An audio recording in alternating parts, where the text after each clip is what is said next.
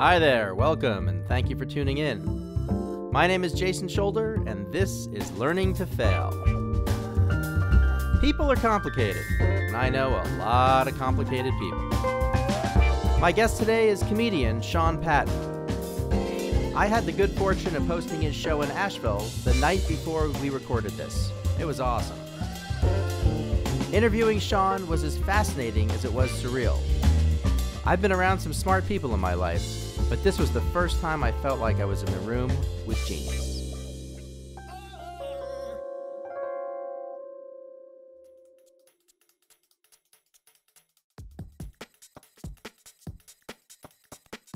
Before we roll today's interview, I want to say how grateful I am to everyone who has subscribed to Learning to Fail and downloaded the episodes currently available. Numerous people have written to say they felt like they were right in the room with us. That is precisely the way I want these conversations to feel. I still marvel at the fact that people are willing to take time out of their lives to talk to me, much less listen.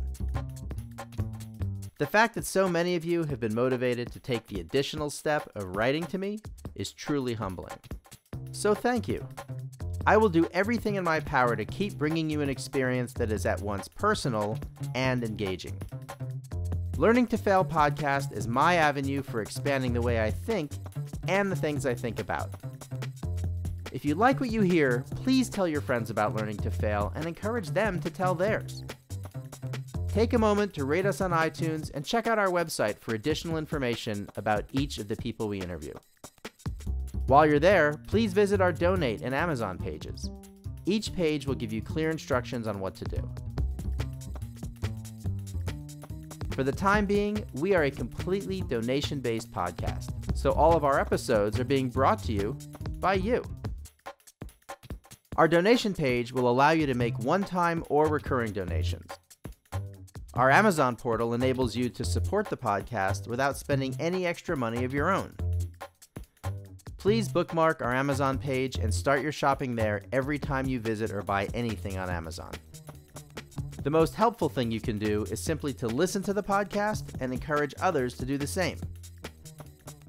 The world will be a better place when we can all start learning to fail together. Let's dive into my talk with international touring comedian Sean Patton.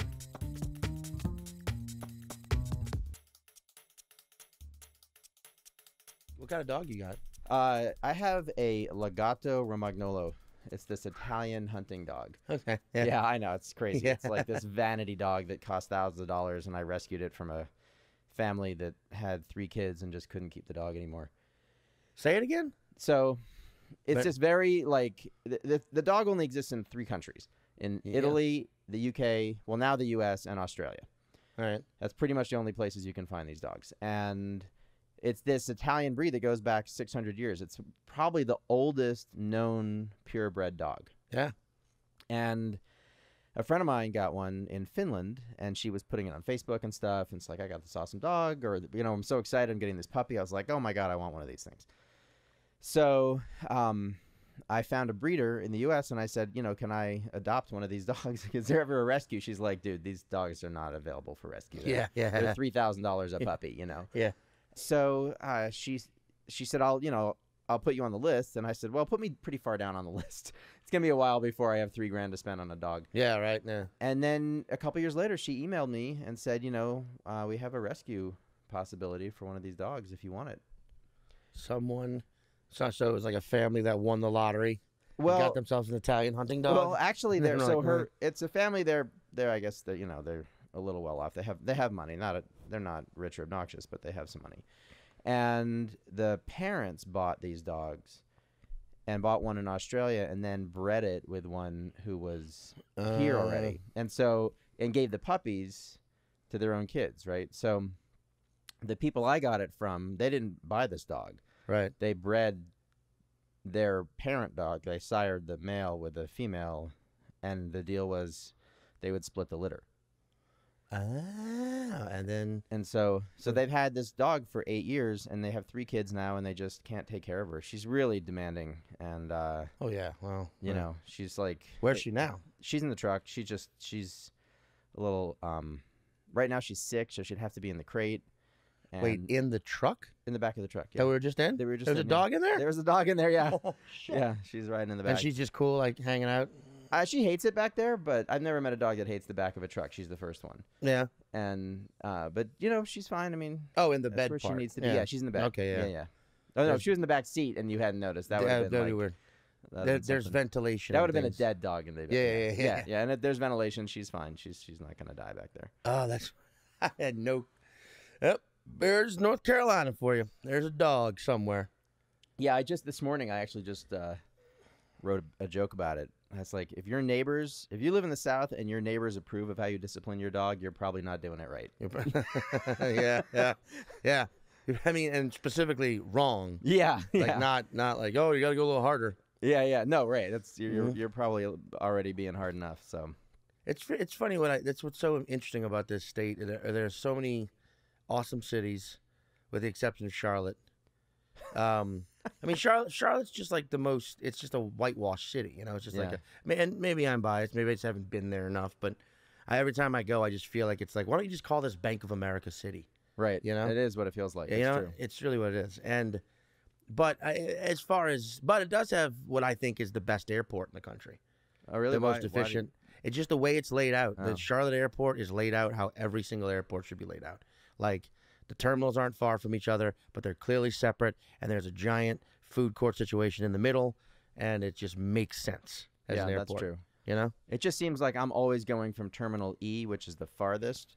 Yeah. And it's like, because when you live in Asheville, you do a little puddle jumper from You Charlotte take that little pretty puddle often. jumper. Oh, yeah, I've been on it. Yeah, and so that's like, they keep those planes really far away from all the other planes. Yeah. And normally I'm coming from somewhere far away, So I'm on a big plane that lands at the end of Terminal C, and then I got to walk like a pretty solid mile through that airport to get to the little plane that's... But now you're getting exercise, see?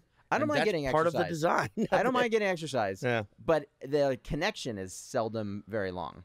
Is there any direct flight to Asheville? Well, here's the thing. You can fly nonstop from Asheville to a lot of places unless that's your destination. So, I flew to Japan from Asheville, and I had one stop in Chicago. But if I fly to Chicago from Asheville, they're routing me through Newark. Yeah, well, there's that. I can't remember what the website's called. I've done it once. They don't like it when you do it, but airlines don't. But it's where you do exactly what you just said, where you're looking for flights where you're going to get off. Oh, right, halfway at the connection. You're willing to pay a little bit more, but it's more for if you're in a bind and you're like, I need to fucking get to Chicago quicker and today. Right. But if I take any flight, like you said, I got to go Atlanta to fucking Dallas. Right. I remember when it's almost like you wonder why they even build airports in some of these smaller towns where it's like, just have a shuttle or some shit. Yeah, right. Don't make me, because I love Colorado, and I've never taken a puddle jumper flight into any of the mountain cities. I always land in Denver and drive into the Rockies. Right. But I've heard stories, and from people who just live in they're like, yeah, it's one of the more terrifying experiences you'll ever have is taking a puddle jumper into the Rockies. Oh yeah, because it's lower altitude, and at that low altitude you are being shaken. Yeah. Just accept it. Yeah. You're not going to have a smooth flight, and it's like, why even build it then? Why not just Well, because why not trains? Because it sounds like Aspen and Steamboat, and where rich people live, and they don't want to take a 4-hour train ride. I don't want a beautiful ride through the mountains. I want to be there. Yeah. Well, man, I remember landing in Aspen and being like, we were hugging those mountains to get to that airport. It is crazy. Oh yeah. Aspen's nice. I love the Rockies. That's why I love it up here. I love mountainous towns. My issue with Colorado is that it's landlocked, and I've never lived in a landlocked state. Oh, okay. So I don't know what it is, man. It's a weird. I find landlocked states to be bizarre places.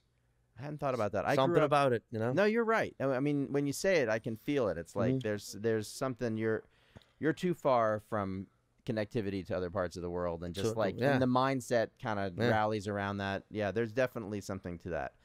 Yeah. I grew up. I mean, I've been in a lot of places, but I grew up in New Mexico for 5 years, from 9 to 14. That talk about landlocked. Yeah. And culturally landlocked too. I mean, I was in Santa Fe before Santa Fe became Santa Fe. Is it? What is that? Is Santa Fe? New Mexico is one of 3 states I've never been to. Oh, really? Yeah, New Mexico's one. They have a new comedy club in Albuquerque, man. I mean, I'm surprised. Is Albuquerque a good town, though? Well, not to people who are from Santa Fe. You know, Albuquerque's the town that we drove to fly out of. You know, that for us, Albuquerque was an airport. Yeah. But, I mean, Albuquerque's sprawling. It's got the University of New Mexico, which is a good school for some things, although, you know, the people in Santa Fe called it University Near Mom because, you know, UNM was their initials. And so Albuquerque, I mean, you know, in some ways, Albuquerque's not that different from Charlotte, but it's got a lot more gangs. I guess I can't say that for sure. I don't know what the gang scene is like in Charlotte, but oh, the gang scene in Charlotte. I wish I had some insight into that. Like, let me break it down for you. Yeah, right, yeah. But in New Mexico, it's pretty dark, man. I mean, yeah, I grew up there as a minority, as a white guy. Yeah, you know, and with a pretty aggressive majority, like, you know, the Hispanics, and they prefer to be called Hispanic. They don't consider themselves Mexican or Latino because they're descendants from Spain. So, you know, they are not happy about the large influx of white people. And yeah, I don't blame them. I get it. But I mean, it was uncomfortable growing up there for sure. Yeah. You know, and then California. I was in New Mexico for like 5 years. Then I went to boarding school in Colorado, and then I went to California for college. And I knew after being in Colorado, after being New Mexico, then Colorado, I was like, I want to be in California. Oh, sure. That was very clear to me. Yeah. So California. I mean, if California weren't full of so many fucking dipshits, it'd be one of the greatest places on earth. I like California. I'm not a California hater or a West Coast. I don't subscribe to that, like one coast is better than the other. I just prefer the East Coast mentality to the West Coast mentality. Yeah. I just really do. Which is fucked though, because like I was saying, so many great cities in North Carolina, and so many great people, and it's a beautiful, amazing state, but the legislature is completely fucked. Oh, you know what I'm saying? Like, so you add that to like when I say, oh, I love the East Coast mentality, then you could easily point out, so you don't think gays should get married or be able to? I don't think North Carolina is what people mean when they say East Coast mentality. Yeah, I know. Everybody equates it to like the New York. Yeah, when people say East Coast I think they mean New York, Massachusetts, really New York. That's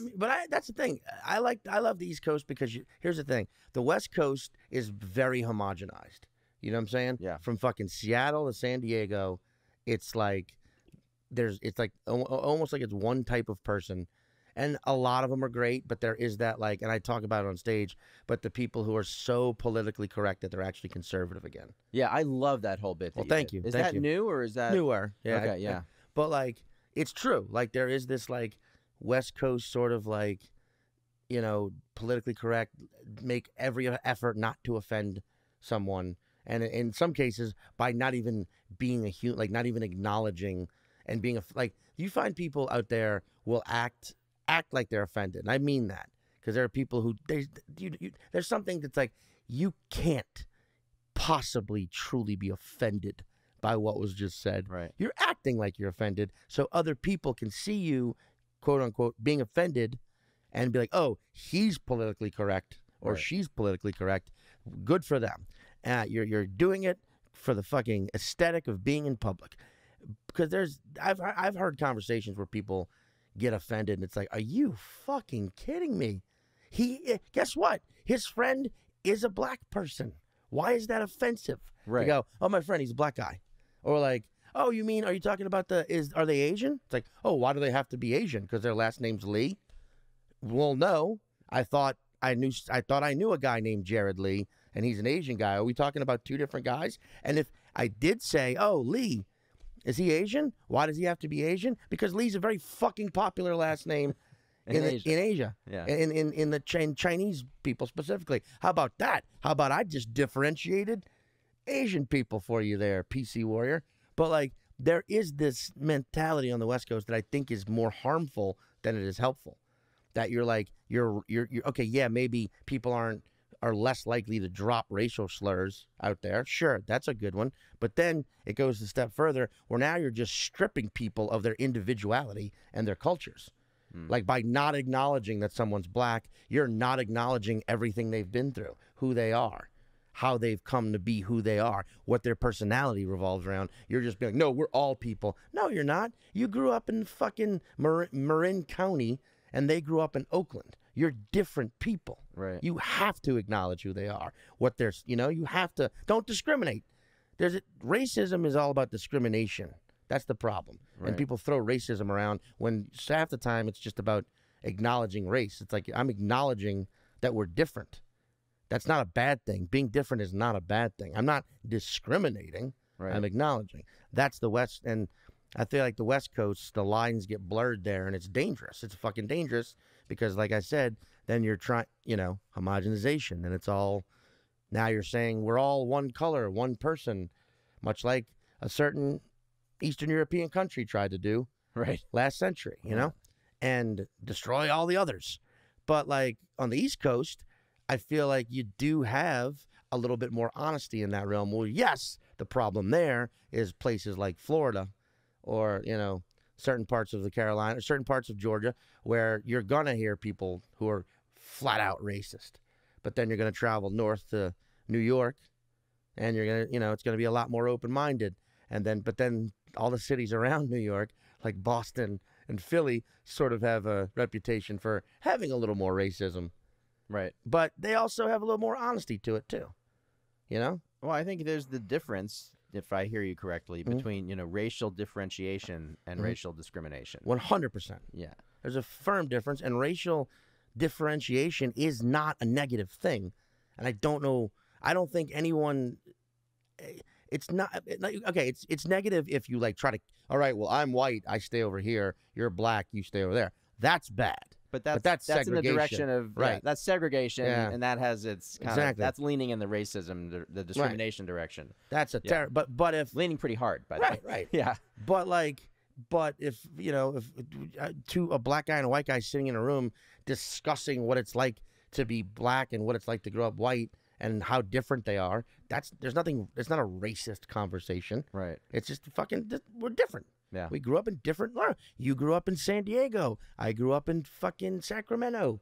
You grew up. You grew up in a black neighborhood. I grew up in a white neighborhood. I'm just saying royal. Yeah. I didn't. I grew up. But that's also coming from the South. Like Louisiana's fucked, but New Orleans is amazing. Right. Right. So like New Orleans is a very culturally vibrant place. You get an hour outside of it and it's like, what happened? Yeah. What happened out here? Jesus.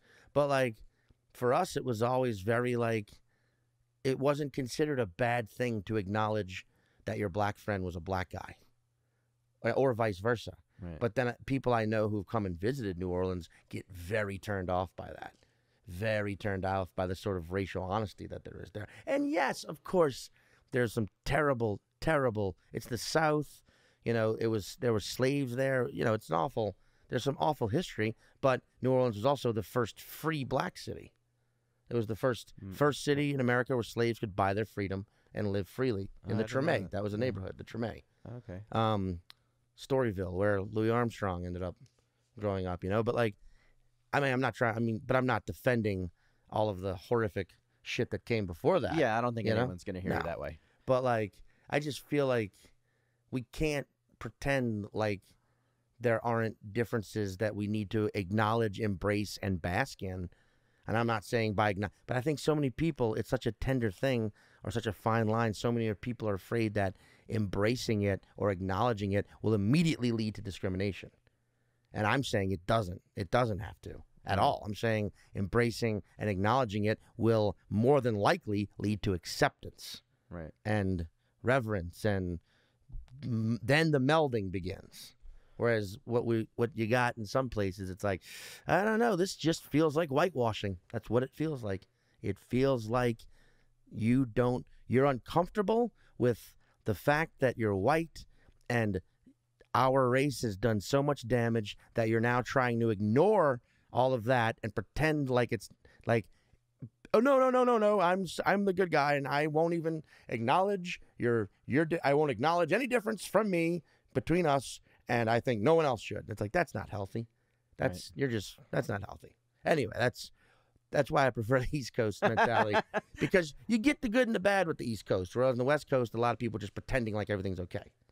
You know what I mean? Right. Yeah. It is White very people specifically, you know? very honest on the East Coast. I mean, and again, we're talking New York. I mean, it's like Specifically New yeah, York, yeah. yeah. I mean, I'm originally from New York, so my first 9 years were spent there, and I was Oh, really? yeah, my first 2 years. You moved around. Yeah, yeah. You're a nomad. Well, yeah. I mean, I you know, I've got a complicated story, not overly complicated, but I mean, you know, I was born in the city. We lived there for a couple of years, and then moved out to Westchester.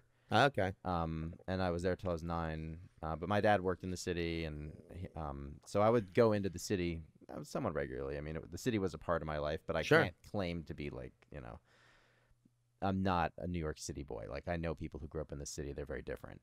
Yeah, yeah. And then when I was 9, we moved out to New Mexico, and I remember my first year in school. This one kid named Joe Zamara. He was like the quiet bully. He wasn't mean to people, but he was known to be the toughest kid in the class. Sure. But he wasn't. But he didn't exercise that unless he needed to.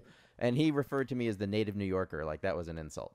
Okay. Like that was he was like, oh, there's the native New Yorker, you know, like. Yeah, right. That's very descriptive. That is what I am. I am a native New Yorker. I was like, I don't understand why that's a problem. But so anyway, yeah. So I was there for a while, and then New Mexico, and then Colorado, and then California, and then here with some Europe and stuff in between. But I feel like, and then it's just gonna keep going. And then some time in Argentina, and then I did. I lived in Ecuador for 6 months. I mean, Did you? Yeah. Well, here's the thing. If I don't talk about that the right way, it sounds like I'm a dick. You know, I'm not trying to like list these places I've lived or been. I mean, I've invested a lot of time and energy in a lot of different parts of the world. You do have what I call the cultured white man voice. Do you know what I mean? Yeah. Like you're like tonally, your voice is like not an aggressive, harsh voice, but it's not like soft and delicate either. It's very just like it's like a lake. It's like very. It's a lake. It's like a lake. It's like a calm, smooth lake, body of water. You know, it can get rough. It can get rough. You know, it can also be cool, smooth. It could be cold. It could be hot, but it's overall just sort of very calm. That's funny. Calm lake, and you and like the depth, the deepness of it. You don't speak. You don't have too deep of a voice. You don't have too light of a voice. You have sort of like the right in the middle, like a calm wind. Like a calm wind. You've read books. You've drank wines. You know. How many languages do you speak? Fluently. Fluently. Okay, so right there. The fact that you have to that I say asked that fluently. question, that's very indicative. Yeah, that's a good point. Yeah. So do I still need to answer the question? Yeah, I would like to know though. Yeah. So I speak Spanish pretty fluently. I mean, I would say, fluent's a strong word, but very conversationally. Like I can speak Spanish all day, all week, no problem. Do you speak can you go to different dialects of Spanish? Like, do you think? Well, they can understand me. Yeah.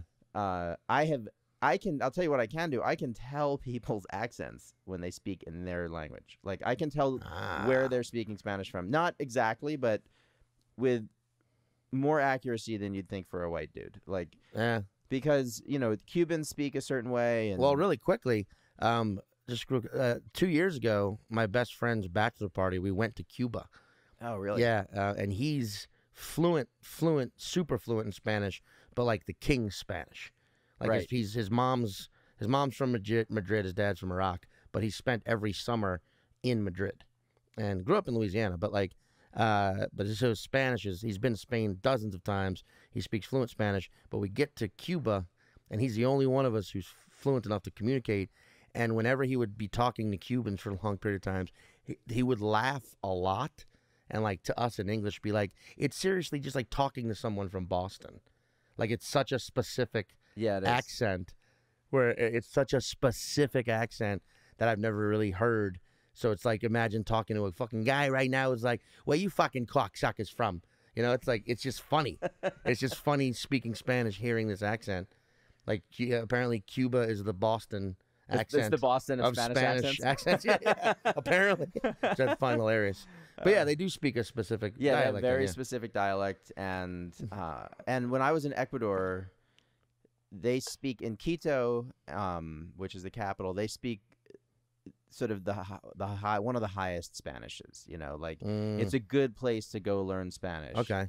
But then when you go down to the coast in Guayaquil, which you almost never do because it's dangerous as fuck, but if you go down to the coast, you can barely understand them. You know, and that's true. Like in a lot of coastal Spanish-speaking places, they drop the S's and they change. They pronounce words very differently, and a lot of words are run together. Yeah. And that's true for Cuba too, except Cuba's like really rapid fire and just kind of got its own thing. But it's really hard to understand people from the coast when you're a Spanish as a second language person. Of Like, course. Yeah. and they're so fast. You know, they speak Yeah. so quickly.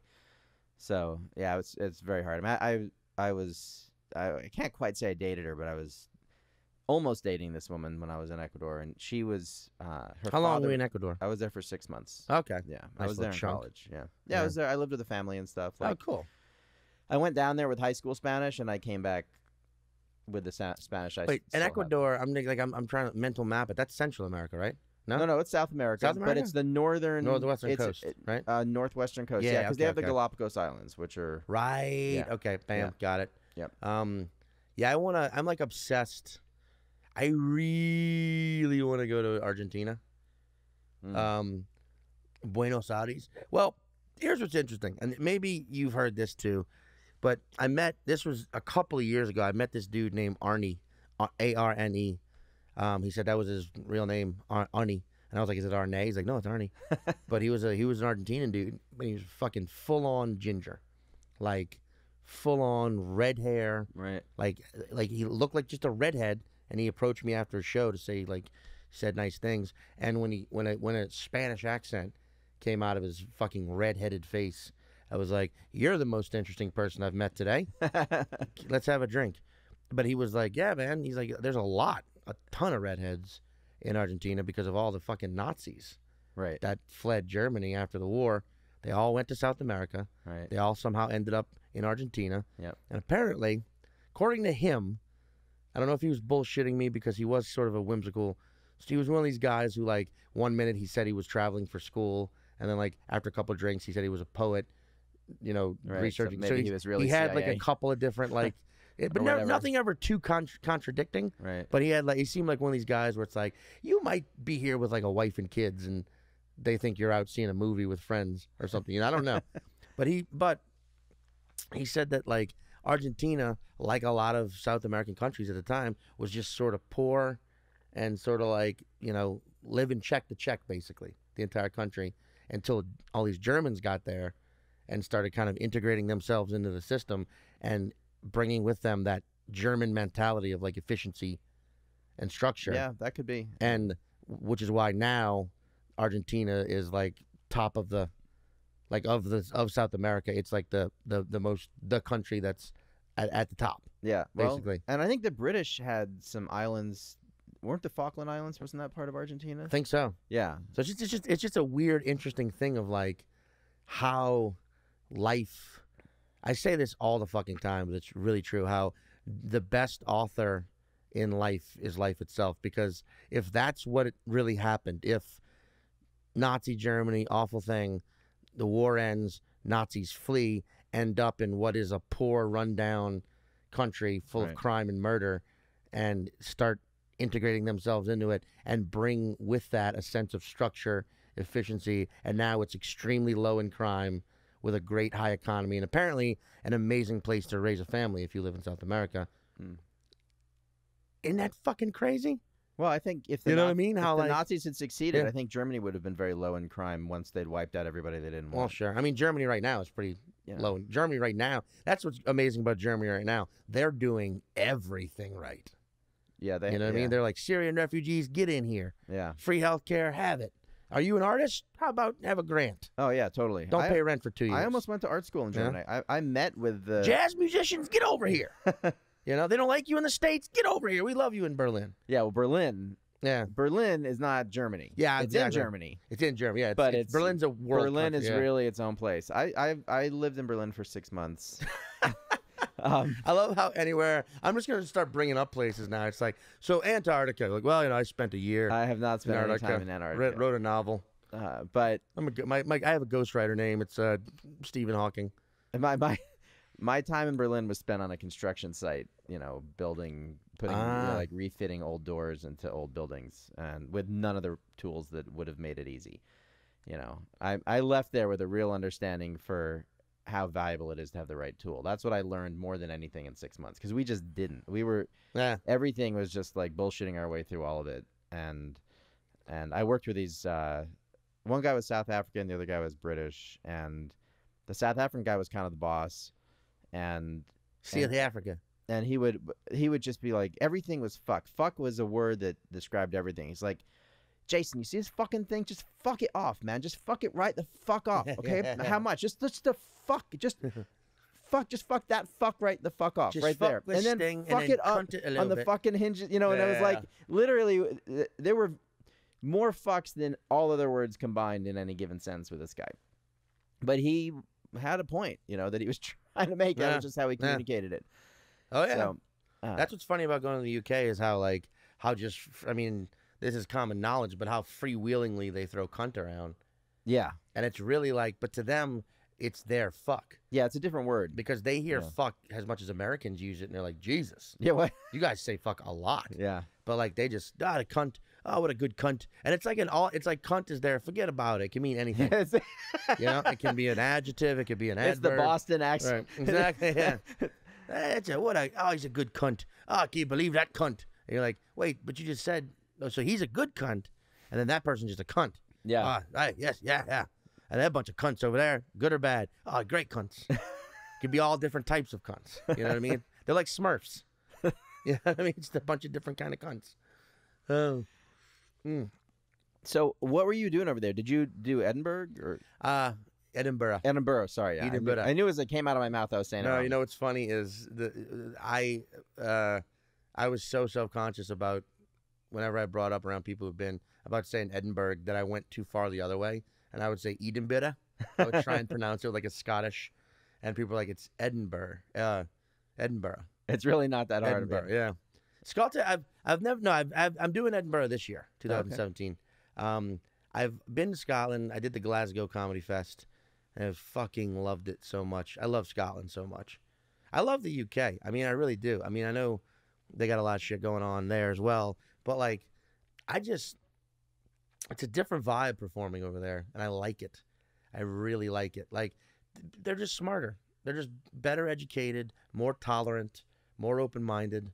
They just listen. They'll listen a little longer. They're not. That's what I kind of. American comedy is definitely like. America is like, are you a football fan? No. Oh, okay. I was going to make. That's okay. I can probably still handle an analogy. I'm cultured enough, white male, to understand a football analogy. It would be like if the American comedy scene was a current NFL quarterback, it would be like Tom Brady. Okay. Like, it's the best, right? It's the but fucking... it deflates the ball. Well, it's done a couple of shady things. It's done a couple of shady things, and it will probably do a couple more, but its track record it's one of the fucking best. And then that would mean like the UK comedy scene's like Aaron Rodgers, right? No idea. Like the Green Bay Packers. Okay. It's like amazing, not as decorated, not as technically great, but still great. Right. See what I'm saying? Right behind. And the UK comedy scene's awesome. But the thing is, and I say this, and it's fucking weird, so many people out, but I'll explain myself, is I don't think your operative, your number one operative on stage should be killing. I don't think killing is the end-all, be-all, or tell of how funny something truly is, because I believe being funny and killing are two different things, and being funny is infinitely harder, but it doesn't always mean it's going to kill in the moment. Right? Killing isn't that difficult. Killing, you go by the fucking, play by the rules, like follow the numbers. You could kill a monkey, beating a snare drum and then, pooping on just taking a dump in a bowl and, serving it to the audience will kill. Right. It'd be gross, but it'll kill, it would be a little gross. Get like seriously, kill, like that's why like some of the lowest common denominator shit just murders. Like someone, a clown getting a gay clown would murder. You know what I mean? Right. Would crush on stage. But being funny sometimes takes a minute for people to really wrap their head around. Right? But killing should be a side effect of that. I look at it like this: when you go out drinking, your motive, your number one motive, shouldn't be getting wasted. You should go out drinking to have a good time, to enjoy conversation with friends, to crack some jokes with a bartender, to maybe meet another person and get laid, but to have a crazy memorable night. And if you happen to get wasted in the process, great. Right? But if you just go out and just pound a bunch of fucking shots and just keep doing that till you're wasted, that's easy. Anyone could do that. That's how I look at it with comedy. If your only operative is to get on stage and just crush, you can do that. You fucking follow the lines. Like, oh, let's talk about the basics. Dating. My child. Sex is weird. What cars that drive themselves? Right. Well, what would driving Miss Daisy be like? You know? I mean, that's actually kind of funny. But that was all right. But if you watch, like, I see it all the time where it's like comedians who get on stage and they fucking destroy the room, but then you ask any audience member, like, hey, what did they say? Right. Recant one bit from, like, the next day. Right. Tell me one bit. Most of the time, I don't know, they were just funny. And that's great now. But, like, truly being funny is going out, drinking, having a good time. And if it happens to kill, then it happens to kill. And that's what you want. I mean, that's a good feeling. Right. But, like, so that's what I like about it. Sometimes you're doing clubs or shows in the U.S. and you're faced with an audience who doesn't have an attention span. So they're expecting a joke every 30 seconds. Right. And, there are comedians who are very good at that. And one-liners and great. Joke, great. They get up there and they just bam, bam, bam, bam, bam. And I appreciate that. But I prefer a little more, right? And that's what you can kind of get away with a lot easier in the UK is they have an attention span. They'll listen. They'll let you build something in front of them for the payoff. You know what I mean? And that happens here in the U.S., of course, like last night. I was going to say, that's totally you. I mean, last night. Well, yeah, thank you. Well, thank you very much. But, like this Asheville, great city. New York City, I can get away with that. But then, when you get to like some clubs that I don't like that. I don't like getting on stage at the Fort Lauderdale Improv or the fucking the Improv in Arlington, Texas, or I'm trying to think of the worst clubs I've done. A lot of them are in Texas. I like how you're totally Hyenas in Texas. All of them are shit. The one in Dallas is all right, but the one in Fort Worth was terrible. But like that one, for example, the club owner, who's not a bad guy, he just has a bad idea of how to run a club, if you ask me. He, between the feature and headliner, he brings up people, whoever's birthday it is in the crowd, and they do blowjob shots on stage. That just crushes every club.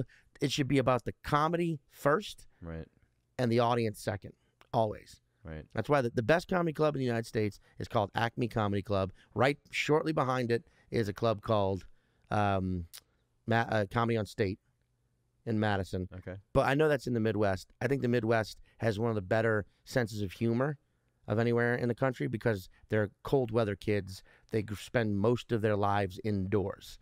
They're forced to absorb things and develop personalities, right? So I think they have a great sense of humor there. But both of those clubs operate under the it's about the show and it's about the performer. Their happiness comes far before any audience member. They'll fucking toss an audience member like that. Mm-hmm. They police the crowds like that. They don't serve food in the showrooms so people aren't shoveling food down their fucking face while also supposed to be laughing and reacting and paying attention to the performer. They're not. They're looking at their goddamn nachos or their tacos, But they don't do that at Acme or at Comedy on State. And they make it about you, the performer, so that way it bleeds into a... Like Acme, the owner, his name's Louis Lee, he once broke down his theory of comedy to me over dinner, and I got misty-eyed. I swear to God, I got choked up. It was like, everyone needs to hear this. But it was like, what was it? Always, but it was like... Nutshell it? In a nutshell, it was, I bring people who make me laugh. I believe in my sense of humor. and I bring people who I think are funny, and I make sure that they are taken care of and that they are having a great time, so that they make sure my audience is taken care of and has a great time. And it's a circle of life that feeds itself, right? And I never, ever break that. He's like, I will never book anyone who I don't think is funny. I will never book anyone to sell tickets. I will only book people who I think are hilarious, and I will give them the right stage, the right atmosphere, so that my audience, even if they've never heard of that comedian, knows when they set foot in my club, as long as they trust me and my rules, they will see something great. Right. And I mean, it's way more intricate than that, but like that's a nutshell. Yeah, that makes beautiful. But also, like, yeah, wouldn't you want to build your club like that? I mean, I remember when I saw you last year at the Radio Room. Yeah. And you got to the At the Radio Room? Yeah, in Greenville. Oh, yeah.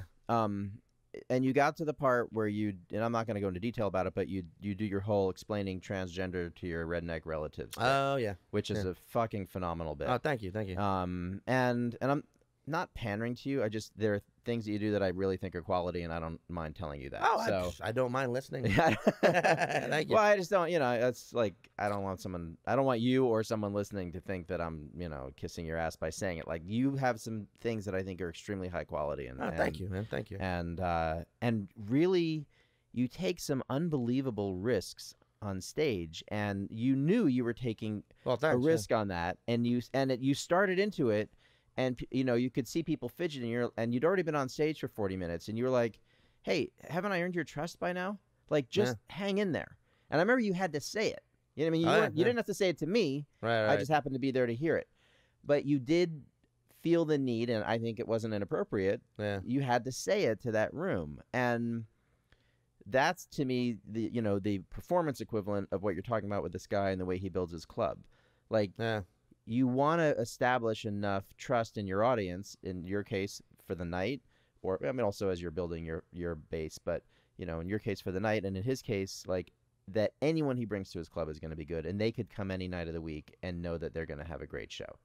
Not know what it's going to be like, but know it's going to be great because he's exactly. Yeah, Lewis is a fucking genius. And also Comedy on State, they did this one time where there was a table up front. And the guy told me beforehand, he was like, hey, look, this table, they showed up a little drunk. We're on them. The moment they're a problem, we'll get rid of them. We didn't mean to sit them up front, but it just kind of worked out that way. Sorry if we have to throw them out. I'm like, oh, no, dude, I appreciate that. During the feature set, they became a problem, but the feature kind of handled it. But by the time I got on stage, they were just a full-on, so they were tossed right away. They were tossed, like, right away, quickly. And the way they do it at both clubs, which I think is genius, this is also what the Comedy Cellar does, is they don't go up to the table and say, you're out. They go up and say, excuse me, can you come with me, please? No, we need you. They make it seem like they're important. I need you to come. They get you out of the room first. Right. And then they toss them. But I was basically like, everyone knew these people were getting tossed. So we just I made the audience say goodbye to them, and they applauded. And then there was just this empty table up front. And I was like, well, does anyone want this table? This is prime real estate. And there was a bunch of applause. Right. And I was like, wait, who wants it? And like one couple was shouting like super loud. And I asked, I was like, whoever's their waitress or waiter is it okay if they move? And the guy who books the place, or that runs the place, the manager got on the God mic and was like, yeah, it's fine. So they moved into this table. And I was like, all right, cool. And then I started into my set. And then 10 minutes into it, now they're the problem. Now Really? because they were also hammered. I couldn't tell right away. But I mean, Madison is an amazing city, but people fucking drink in Madison, and that's part of it. Now they're a problem. And I was like, do I have to throw you guys out as well? And they were like, no. But then of course they were a problem. So then the code word at that club is, I think this table needs a round of Diet Pepsis. Right, and then that's when they know you want them out. Right, because they tell you to wait. They'll wait until you pull the trigger. Oh, that's because some people want to do. Some comics like it. Some comics like fucking with hecklers. I think it's a waste of time, to be honest. Some comics, it's like they're all about destroying hecklers. Me, I'm like, I spent a lot of time working on this material. I'm gonna fucking do it. Right. I want to do it. So they get thrown out, and now again there's an empty table, And I was like, does anybody else want to sit at the table? And everyone sort of laughed, but there was a lot of people applauding. I was like, wait a second, hold on. Maybe the table's the problem. Maybe it's this fucking table. Can we get this table? I think we need to get this table some Diet Pepsis. And the fucking house manager and one of the waiters came over, picked up the table, picked up the chairs, and they removed it? Threw it out. Oh, that's funny. And it was fucking, we're all dying, even me, because I didn't expect anyone to do that. But think about what club would do that? What other club would remove a physical table and chairs, an opportunity to get two more? There were people in the bar who they could have got to come sit in and buy the 2 drinks and watch the show. But instead, they were like, nope, let's facilitate the joke. Right? Right. And that's fucking amazing. But yeah, my point of my big roundabout here is there are clubs, of course, that do that here in the U.S. But in the U.K., it just seems to be a little bit more. They understand the idea of comedy a little bit more. That it's like that it's all a farce. That it's all we're going into this like there's a reason behind everything you do on stage. So if you say something that appears offensive or dramatic or whatever, they trust that ultimately you're taking them somewhere. Whereas I feel like you can't get away with that all of the time here in the U.S. Audiences are not as quick to trust the performer. They're way more quick to get offended because they just want to be, I'm offended. They want to make it about them, you know? Right. And but I still, you know, I love performing here, of course. But I love performing in the UK, and I'm going back in a week. Yeah, I'm going back in a week. Like I said, I was there earlier this year. I went to Glasgow, did the comedy fest. My Scottish accent is pretty good. It's where it's difficult. I mean, give it a second. There it is. I found it. It's in the back. It's speaking from the back of your throat, and you just sort of let the words tumble out of your mouth. And they determine the speed and aggression at which they do, and you just speak. And it's not really the accent that's so difficult to understand. It's the speed at which they speak, which I can't do. I can't speak that fast. But, however, I did get on stage. I was fucking joking with one of the Scottish comics. I'm like, I'll bet I'll get up there and be Scottish. And he's like, oh, they're going to fucking eat you alive. And I was like, nah, I'm going to do it. And I got up there. I was like, hello. I'm like, and then there's a town called Aberdeen in Scotland, which apparently appears to be the city that every Scottish comedian shits on. Okay. So I just got on stage like, I'm from Aberdeen. Yeah. And the audience laughed and was like, what? Do you think you're so fucking fancy here in Glasgow? Well, you're not. In Aberdeen, we have prostitution. And I was just fucking making shit up. And then finally I was like, no, I'm not Scottish, actually, at all.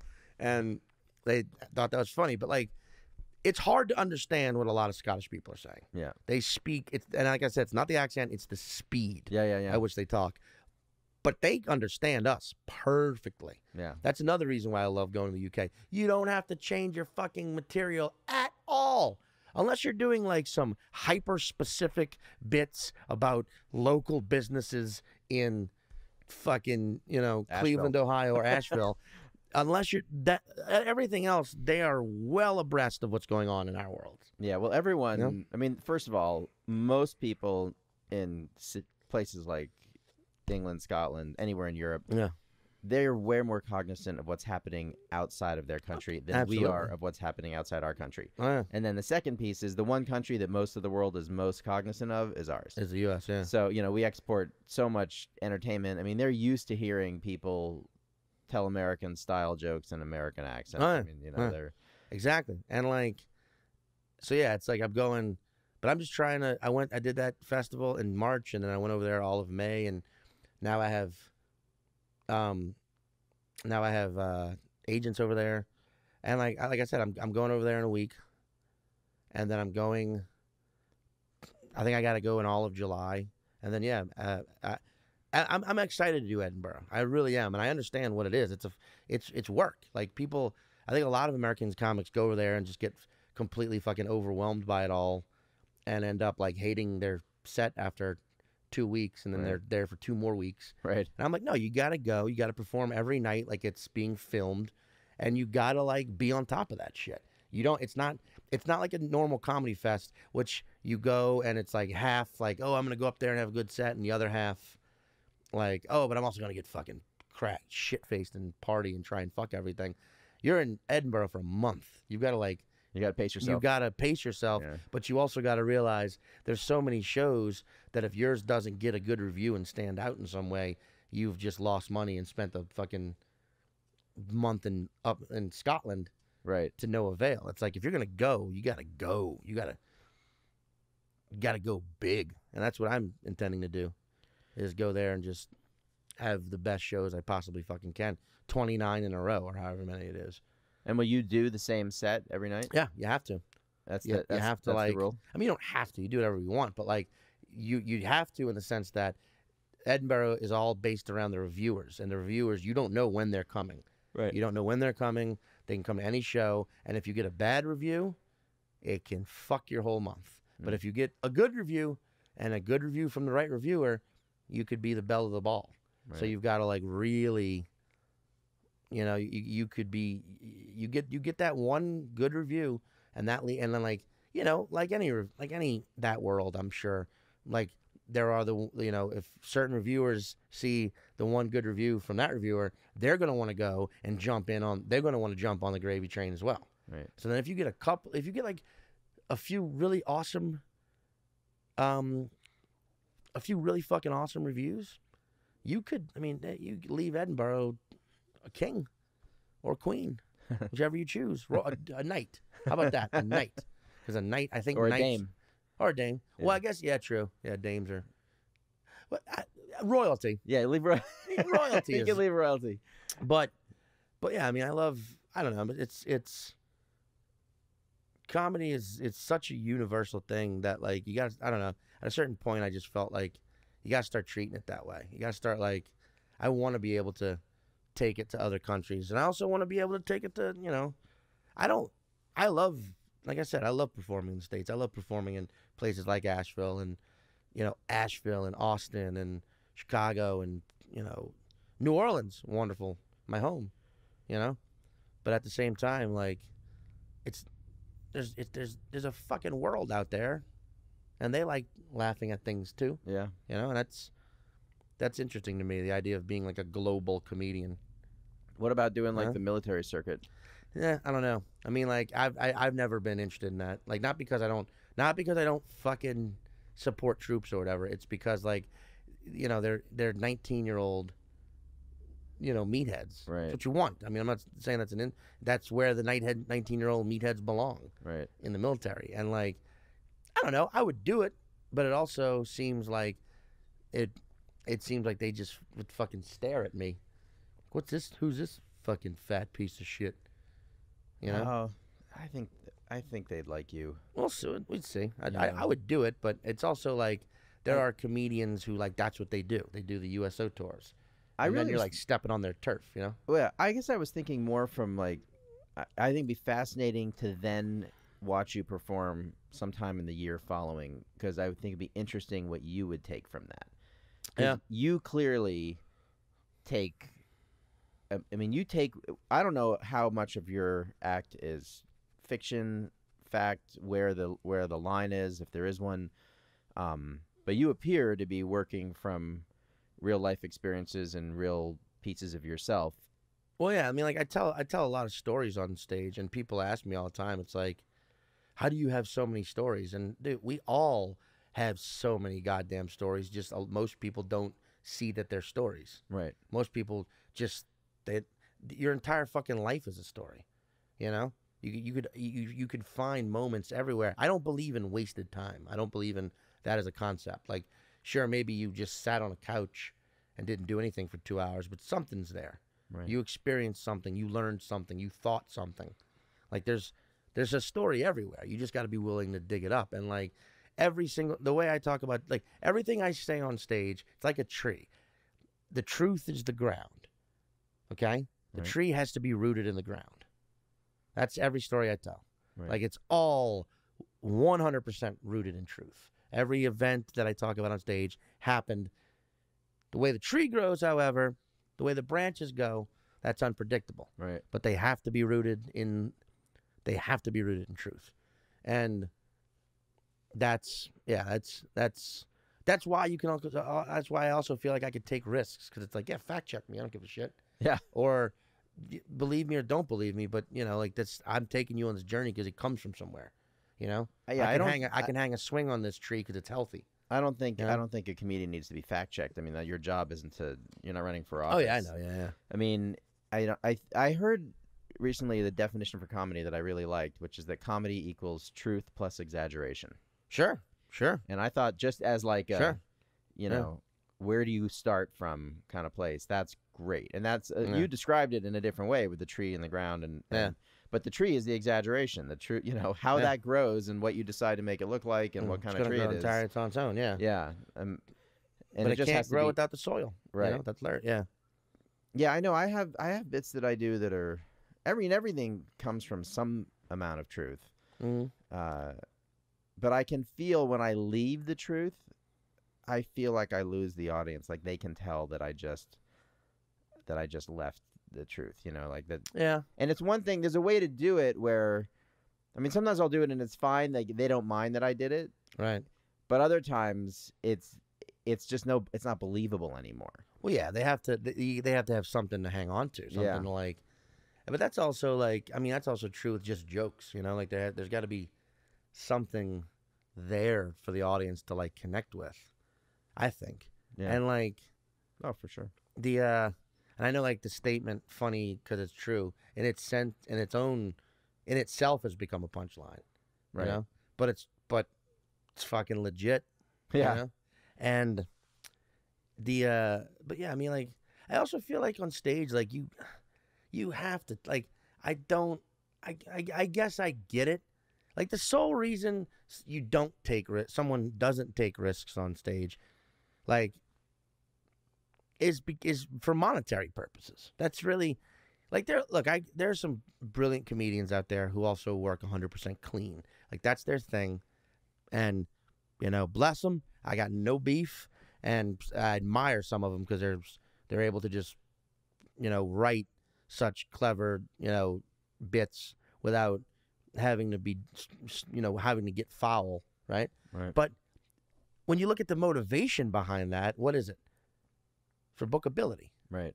To make more money, to get out there. And it's like, I don't know. I mean, like, yeah, of course everybody wants to make money, but like, I don't know, that's where Walmart's come from. And like, yeah, that's where Charlotte comes from. Exactly. Like, yeah, like Walmart and Charlotte are both mega successful places, but they won't be, it's just like, there's nothing to them. There's no nothing one's special. proud. No one's proud of what they bought at Walmart. Exactly. People, in fact, are ashamed that they have to go there sometimes. Yeah. And it's like, I look at like, I mean, if you, and it's hard to say because like I'd be hypocritical if I said I didn't. Of course I want to Of course, making money doing comedy is amazing, and of course I want to keep doing that, but on my own terms. And I'd rather make less money being truly me than more money becoming this product, becoming like a right. Like I'd rather perform in front of 250 fans than 1,000 audience members. Yeah. You understand? Like I'd rather make, and that's the other thing about it. It's like I'd rather make a comfortable living but be happy knowing that I'm creating something great and creating something truly hilarious and great than be rich but know that I'm just sort of mucking out just, what interchangeable, vanilla. Right. You know what I mean? Like but I think a lot of people don't want that. I think a lot of people want to be rich and they want to be Jeff Foxworthy. They want to be a Bill Engvall. God, whatever. God bless them. But like, if we're looking at that, why wouldn't you just want to be Ron White, actually? Who's probably just as rich, but he's at least like unique. But like, I don't know. I just feel like, comedy gets compared to music a lot. And it's like, well, I mean, okay, look who's out there. Do you want to be fucking Nickelback? Shit on Nickelback all day. They're fucking millionaires. Right. Or do you want to be the Mountain Goats? Like, yeah, maybe a lot of people don't know who those guys are, but they perform nonstop and they make I'm guaranteed they all live a very healthy financial lives. and they have fans. You know, it's like, you want to be fucking Nick Kroger or John Darnielle? What's his last? You know they are? No. The Mountain Goats? No. Highly recommend them, dude. I bet you love them. All right. And I think they're from North Carolina, but like, it's like they're just like an awesome. I know who Nickelback is, which speaks to your point. Exactly. Yeah. But you know, I guarantee if you went to a Nickelback concert, there's a lot of lights and sound, and it's huge, and it's in a stadium, and there's these songs you remember from the radio that you're not really like, oh, this is awesome, but you're like, oh yeah, I know this song. But you go see the Mountain Goats, you probably have never heard of it, and you're in a smaller venue with, you know, a couple hundred other people, and you're like, what's this going to be like? And then by the end of it, you're like, that was fucking awesome. Right. I'm changed. I'm now a fan of this music. You know, it's just, so I think I try and approach comedy with that same mindset of like whenever I write a bit, I'm like, what is this though? What do I want this to be? Am I right? Because you catch yourself doing that, especially after you've been exposed to being on TV. I catch myself doing it all the time where I'm writing a bit and I'm trying to write it for TV. And it's like, don't do that. Don't do that. Right. Don't do that. Because I've done that and it didn't work. You know, I've only done 3 late night spots. I don't like late night. It's stressful. It's a stressful, like, situation, and the way I perform and the way I write, I'm just not made for late night. I love doing spots on TV. That's why I love doing Ari's show.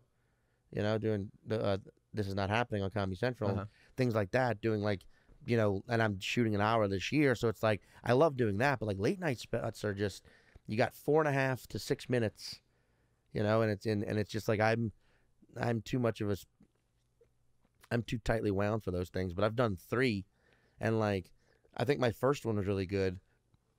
I think my second one was good, but my third one was bad. My second Conan set, watch it. I bombed. Really? But I took a risk, and it didn't pan out. But it was a risk I shouldn't have taken on late night. It was a bad choice. You know, it was 1 bit. You know, and it was just, and I've seen it work. I've seen other comedians do like 1 bits, and it crushed it. But the one I chose to do just didn't work. Now, is that a bit that you have been working on in clubs and? Yeah. So I've been working it out. But here's the problem with the bit: is that bit specifically, which I love. It's a true story about. I mean, I'm not going to do the bit, but it's basically like my brother's 14 years younger than me, and when he was 4, the movie Men in Black had just come out, and he loved that movie, and he even. He made a neuralizer. Did you ever see Men in Black? Yeah. He made one. Right. Like he was like he just made a fucking neuralizer out of like a paper towel tube, you know, and drew a bunch of things. And I was 18. I was a shitty fucking senior in high school. Fuck everything. And he would like neuralize me. That was his like game. Right. It was like neuralize, like boo. He'd make a little sound, and I'd be like, oh, you know, I'd pretend like I didn't know what was going on. And it was this thing. And then like one day, he just caught me in like a bad fucking fuck the world teenage mood. And he kept trying to neuralize me. And I was just trying, like, I was like, stop it. And I just got annoyed and like yelled and was like, fucking quit it. Fucking stop right fucking now. And that was like the first time I ever yelled at him. And he's 4 years old. Right. And it like freaks him out. And he just like stares at me for a second.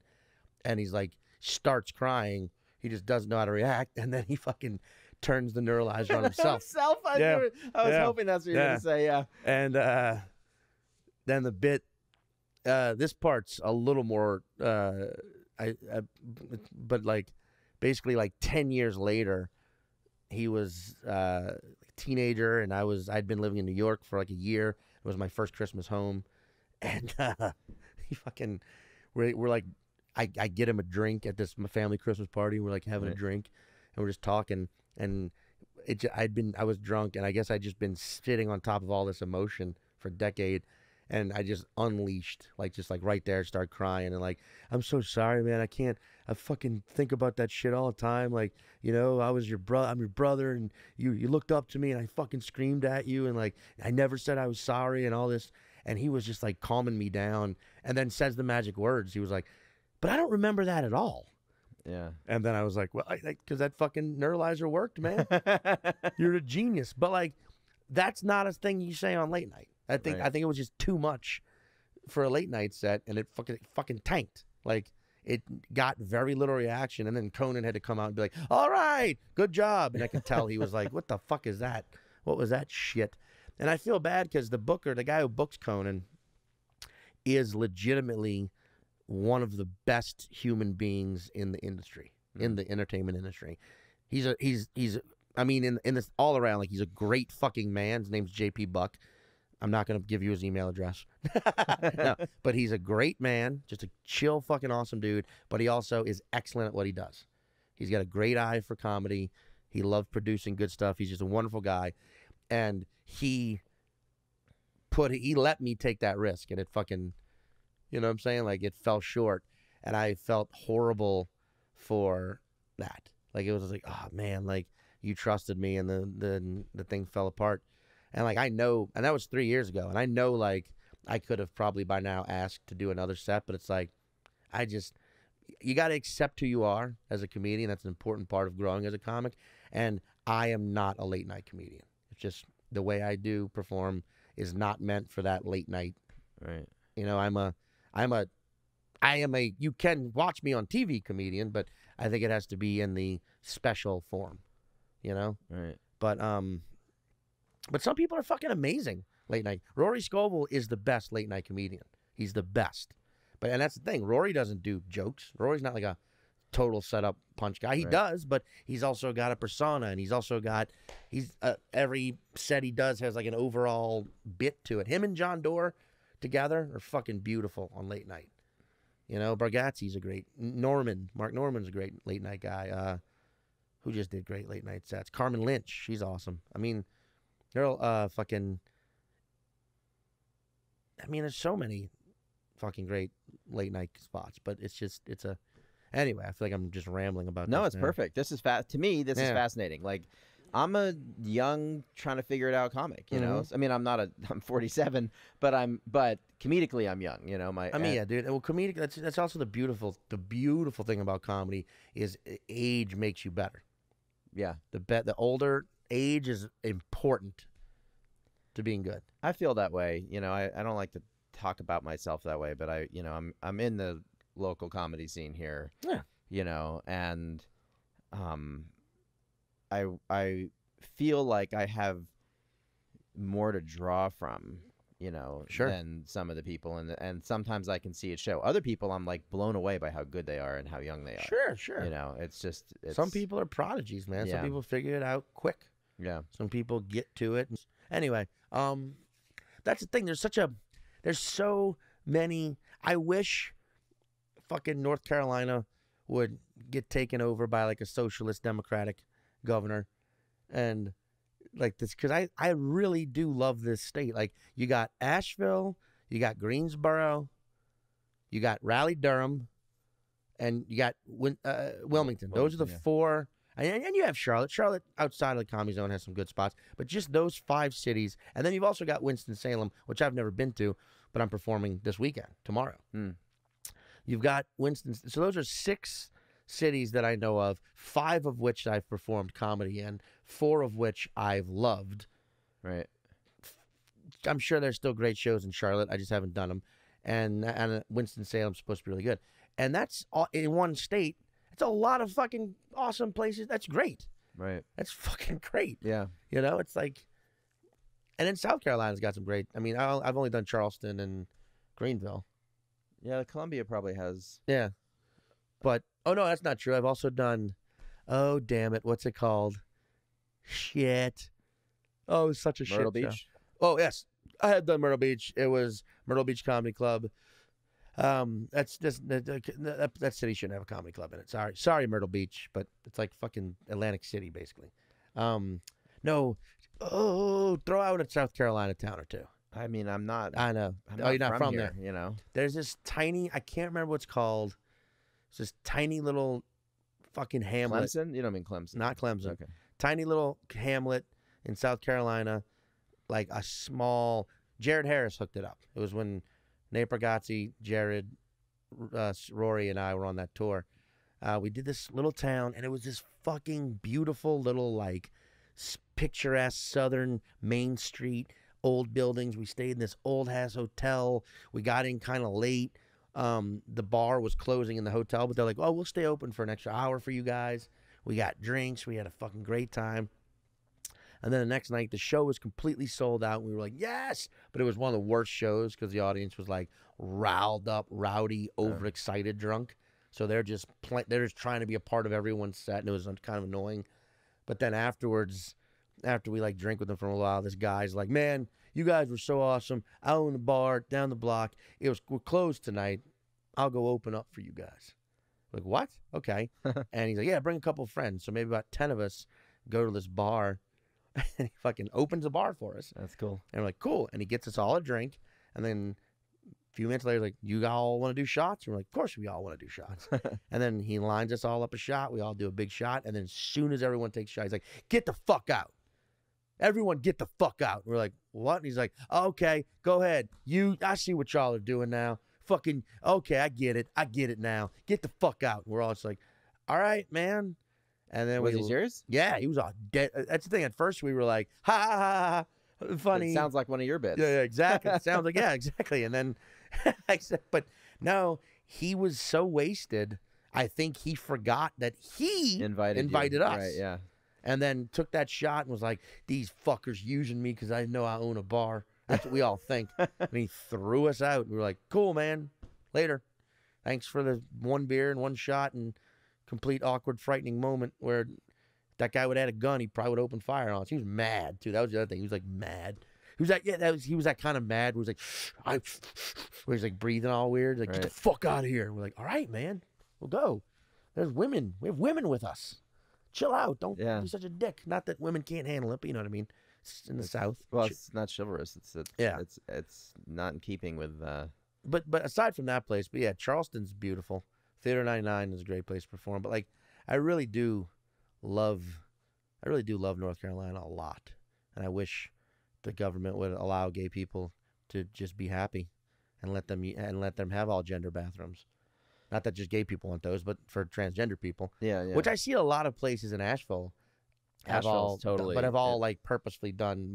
It's part of Asheville rebelling against that ridiculousness. You know, I mean, in fact, when I go to a place and I don't see that, that now sticks out to me. You know, well, like there's a bar in Brooklyn, New York called Union Hall, which is one of my favorite bars in New York. It's an almost perfect bar. Upstairs, it's got a bar. It's got a bocce ball court inside, right, which is chill. And downstairs there's like a tiny showroom, like a 80-seater, but they do a ton of comedy down there, and it's fucking amazing. But what's really interesting is the bathroom. It's only one bathroom. It's 10 stalls, but fully enclosed stalls. So you can't see under, and you go in and out, and sinks, and that's it. It's not no male, no female. It's just 10 stalls. And it's such a fucking no one's ever been harassed because multiple genders in one bathroom. No one's ever been confused by it or felt threatened. 2, it's kind of funny to be washing your hands after using a bathroom next to someone of the opposite sex also washing their hands, who clearly just took a dump.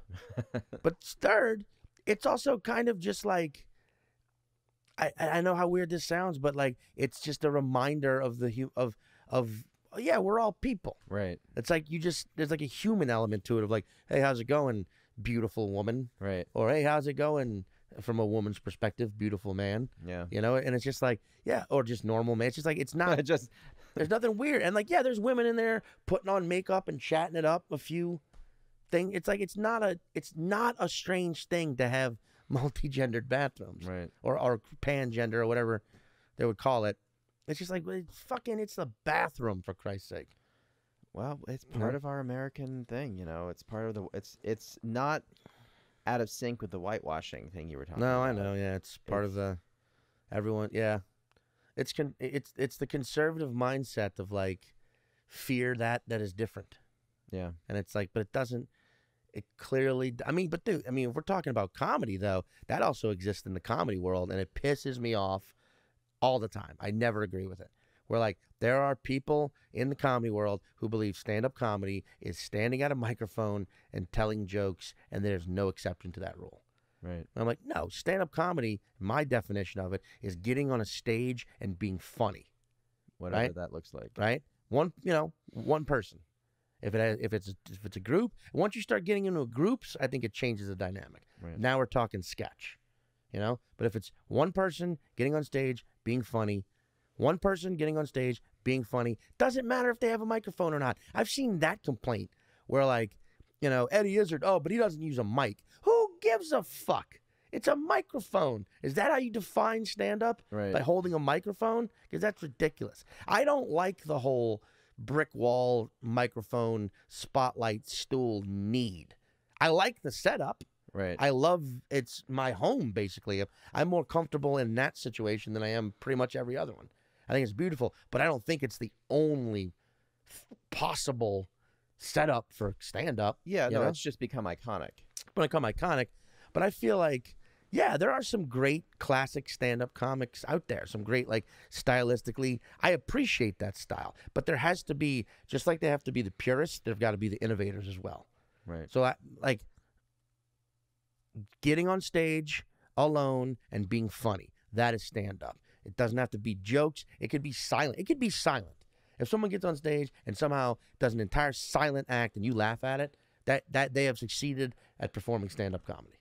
You know what I mean? Like, it does. I just don't like that. But there are, believe you me, man, in the years I've been doing it, God, the shit I have heard talked about other comedians based solely on the fact that they are different, and the shit talking is done by boring, usually white, straight comedians.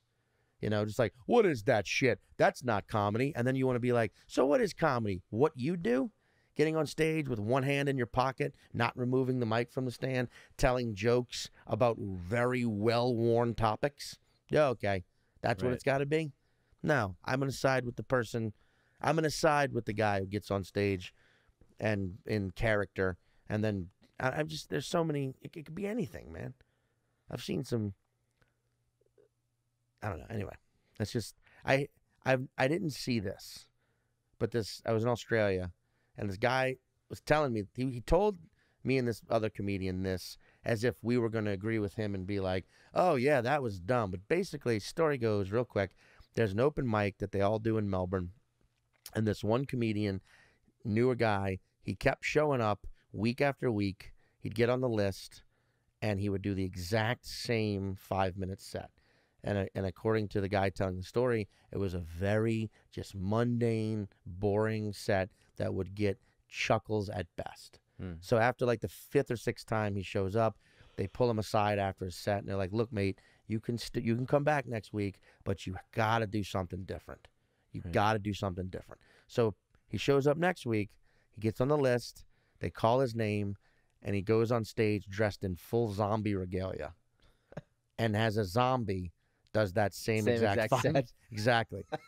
Exactly. And this guy he's telling us this as if but he's saying it from a perspective of like, what kind of bullshit is that? And me and this other comedian he was talking to, her name was Roisin Connerty. She's a British comedian. She's brilliant. We both like lose our like have to hold on to one another to prevent from collapsing. We're laughing so hard. He's like, you think that's funny? I'm like, do you not think that's funny? Like, that's genius. Like, I think you guys got long conned. Like, I don't think that was happenstance. I kind of think you were in the presence of pure comedic brilliance. Like, I think the guy knew what he was doing. I think he was like, I'm just going to go to an open mic and just keep doing it until someone tells me to do it differently. Oh, and I bet he had a response. It was an installation. Yeah, and I bet he had an idea for anything. Like if they'd have told him you have to write a new set, maybe he would have come in dressed like a fucking writer, and right there with a pen and paper written the exact same set. Or you know what I mean? Like I don't know, because this guy they'd have been like, look, man, you can't come back for a month, and when you do, you better be a little more high energy. Maybe you'd come on stage all coked up and like covered in like lightning bolts and jogging really fast, but then the exact same set. I think the guy was an actual fucking genius, because that is mind-bendingly funny. Well, it is. You know? It's 2 layers. I mean, yeah, it's layered. Yeah. I mean, so it's a really funny thing to do to the guys who said you can't keep doing this set. Right. But it also could be that this guy is so unimaginative. Yeah. That he's like, well, maybe he doesn't understand what they mean by you can't come back and do the same thing. So he has to be some level of autistic then, because I don't think it's unimaginative. I think anybody who, when told they have to do something different, decides to dress like a zombie has more imagination than you give him credit for. Maybe unimaginative is the wrong word. Yeah. What I mean is, like, maybe he didn't understand the assignment. Like, he didn't understand that you need to branch out from this 5 minutes. We want to hear you do some other. And so his idea of you got to do something different is, oh, okay, I'll just dress different. If that's the case, then he's the stupidest. He's like a savant, and also like follow that guy around in life because he might be just the dumbest, funniest guy ever. Yeah. I just don't see it that way. I think maybe he had the idea after they told him. Maybe he because this will happen a lot in comedy where you do something on stage and it fucking tanks, and then you spend the next 2 days beating yourself up, but from that comes a great idea. Right. Maybe that happened to him, but I don't know. It just seems that just seems too smart comedically, because I just don't think there's any way someone would say you got to do something different and they wouldn't understand that it wasn't about the set. I think he had to know that's what they were talking about, and he had to know oh, this is fucking funny though, because you're going to the next. Is it the same audience every week? That was what we asked him, and he said, yeah. He said it was mostly all comics. Yeah. Oh, so it was like the same Well, in that case, I mean, I think I still see it as two things happening simultaneously. I think it's very funny. I want to say I like the way you see it better than the way that I feel like I'm inclined to see it. Like, I like your mind, like the fact that, Well, thank you. I mean, like that you're seeing it that way. It didn't occur to me right away that it's a long con. Like, even after you said it, I had to think about it. And then now I get it. Like, I think him. That also comes from the fact that I'm suspicious of everyone. So I don't. It's like I think most things that people do aren't not planned in some way. Oh, see, and that you know what it comes from in me, and I hate to say this out loud, so I'll say it out loud on the internet. Yeah, buddy. Is like I'm too often unimpressed with people. Like, you did live in Ecuador. I mean, I'm fluent. You've been around. No, I mean, it's like I mean, when I'm blown away by somebody, then I'm really fucking blown away. That's good. Like your person with a comedy club that is it the Acme Club, which is the club where the guy he's like his own curator. Yeah, Acme. Yeah. So I feel. I mean, I think we all do to a degree, and we're not all right, including me possibly. But I really trust my sensibilities, and so some people I just don't think they're funny, and I admire them for working that hard. There's this one comic here in town, and I don't know why. I'm just not. I go on stage after him a lot, and I make fun of him every time, and it's not nice. And the reason I do it is because the first time I met him, he asked me if he could use my I didn't know him. He walked up to me in the bar while I'm working on my set. Yeah, and he said, "Hey man, can I use your phone to check my Facebook?" What? And I was like, and I looked at him like, I don't know you. He's like, hey, my guitar is right here. Like, that would help me trust him. Okay. Interesting. And I was just like, I'm really sorry, but I didn't really answer him. But the answer was no. Like, I'm not gonna. I mean, it's not if it was an emergency, sure. Yeah. But he just wanted to check his Facebook. What I could tell. Yeah. So. And so I just have a hard. I don't know why. It's just this thing, and he's the nicest guy, I have a hard time taking him seriously, and I always my first thing on stage is always to say something about him, and I don't usually do that. I don't know what my problem is with him. I think I gotta sit down and make friends with him. Not yet. He's young, and he's in my mind. There's he's a little unaware of the space he takes up in the room, and he kind of floats in and out in a way that's he's whether he's blocking someone's view or coming in and out in the middle of a set.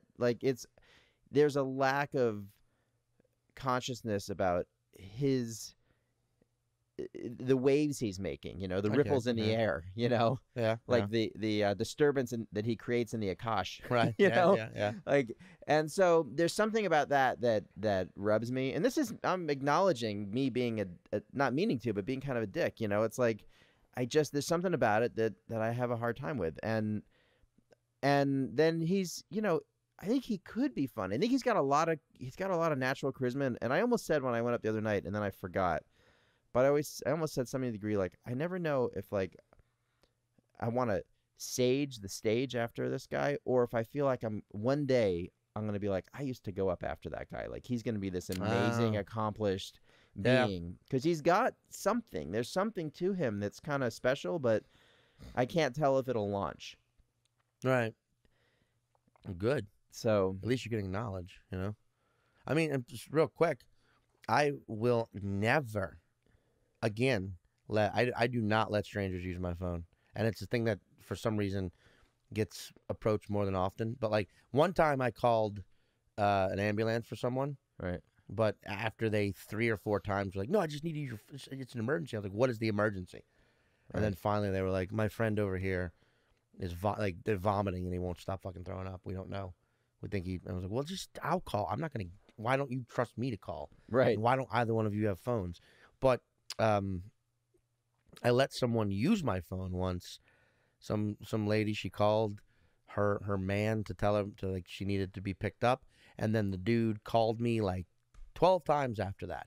Oh, thinking you were curious, like to pick my brain about what I was doing with this girl.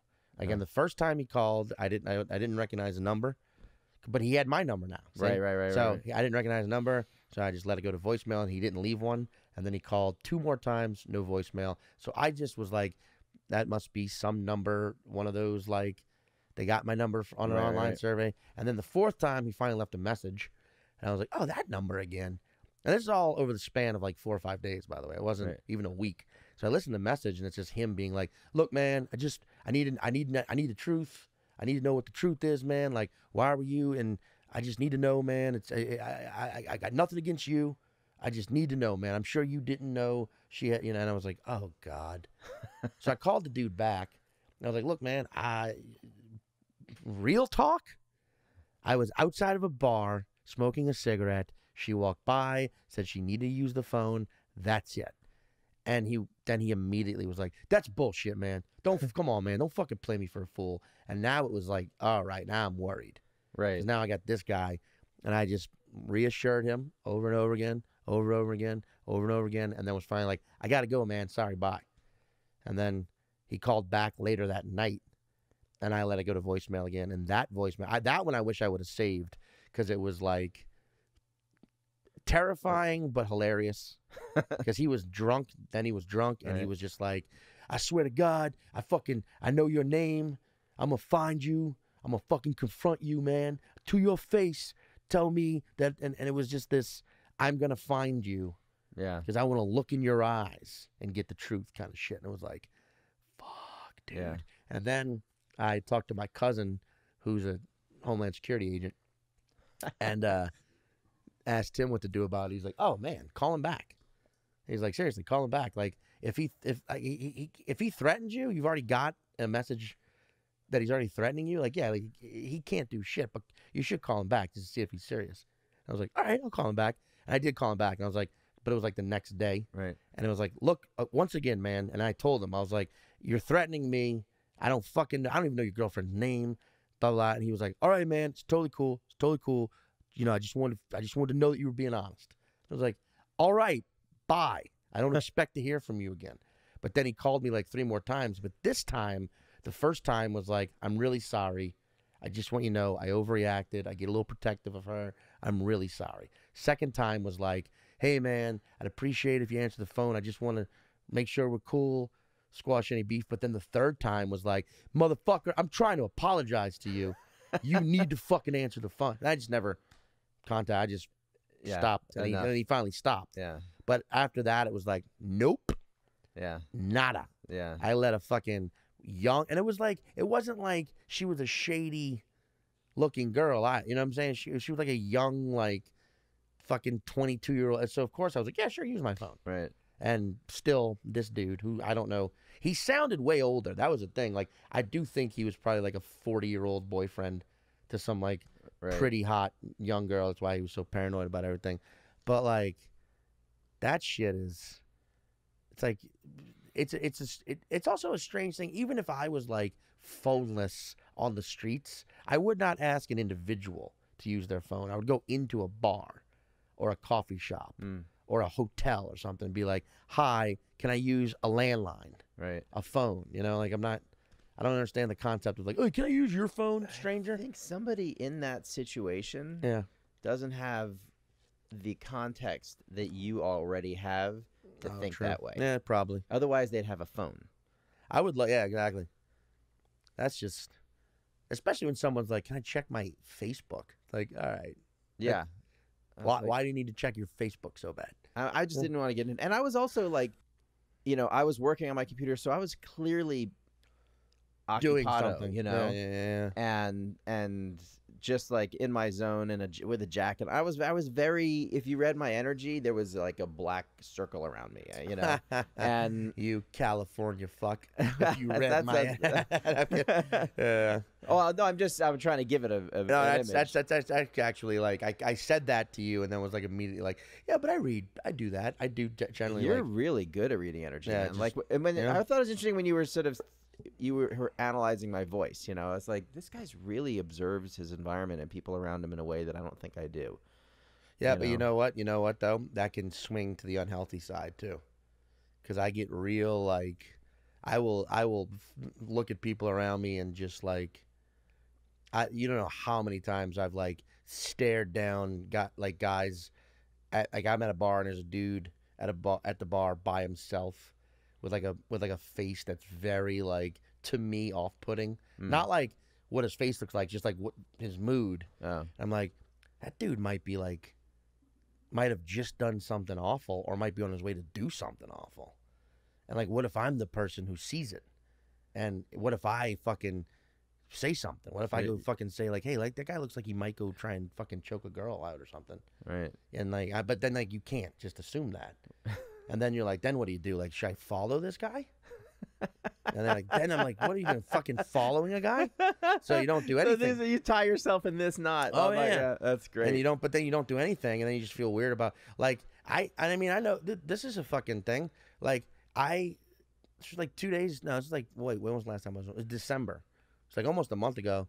But I walked past a fucking guy, right past the Barclays Center, and it's a guy on FaceTime with someone describing the like layout of like where the police are, how to get into the building. He's like clearly just being like, yep, entrances are right here and there's police over there and usually the subway's right here, and he's describing it in one of those like, if you see something say something ways, right, where it's like this guy's being like real fucking descriptive of the layout of the Barclays Center.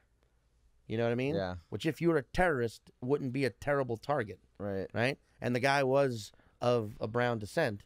And there's that moment where it's like, see something, say something, combated with, oh, but then am I just being racial profiling. Yeah. I need to do shit about it. So now if the Barclays Center gets fucking struck, I'm, you know what I mean? Like, whoops.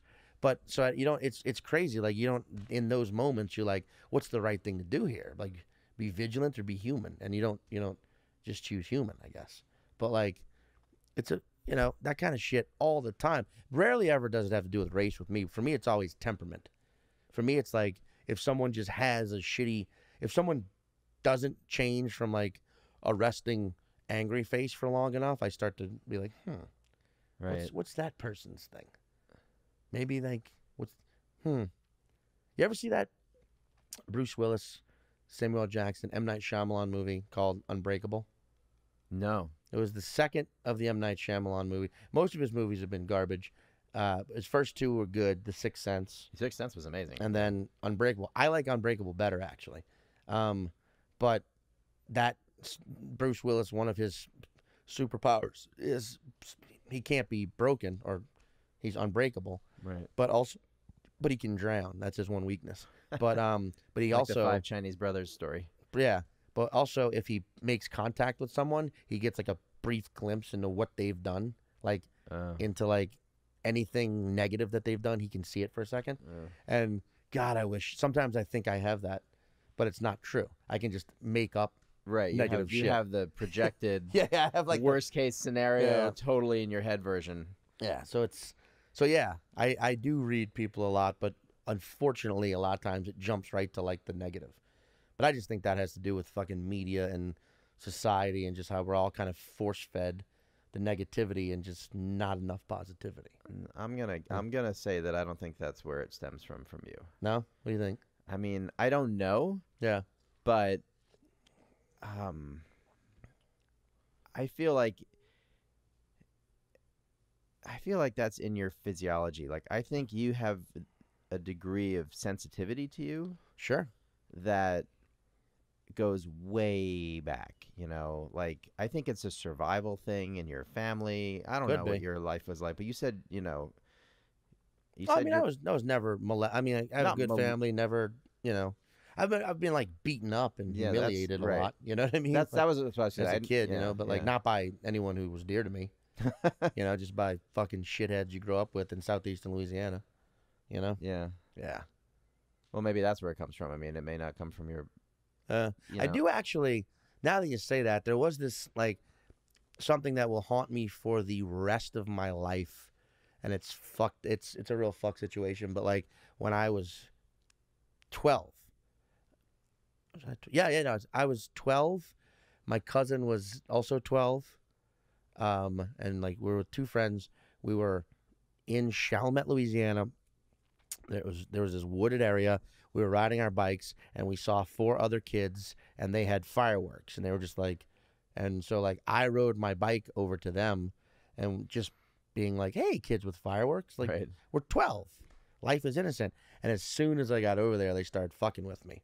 Just be like, "Fuck you, pussy!" And they were like a little older, but they were also, you know, white. They were fucking white trash, all of them. But they started like throwing bottle rockets at me and fucking with me. So I like quickly rode my bike back, you know, the 100 feet or so to where my friends were. And I was like, I don't know about those guys. And before we know it, they're now descending upon us. Right. And now there's 4 of them and the 4 of us. And like my friends were like, the 2 of them that were we were like fucking not nerdy, but not like tough kids. Right. Just sort of like, hey, but my cousin who was with us was like a true badass. He was like and so these guys start fucking with us, and my cousin like stands up to them all, and he's like, no, fuck y'all, man. Like, what do we didn't do anything. Like, we're not doing shit to y'all. Fuck off. And they jump him, and like the 3 of us are frozen by fear. Like, we don't do shit about it. Right. We're just too scared of the whole situation. And so I watched my cousin get the shit kicked out of him, and like nothing happened to us. Those dudes like beat shit out of my cousin, and then were clearly like, fuck you pussies. Right. You know, and then took my bike, because it was the nicest one, and left. Like, yeah, just stole my bike. Just like left me there with a beat up cousin, no bike, and then 2 friends who immediately were like, we gotta go, and like left.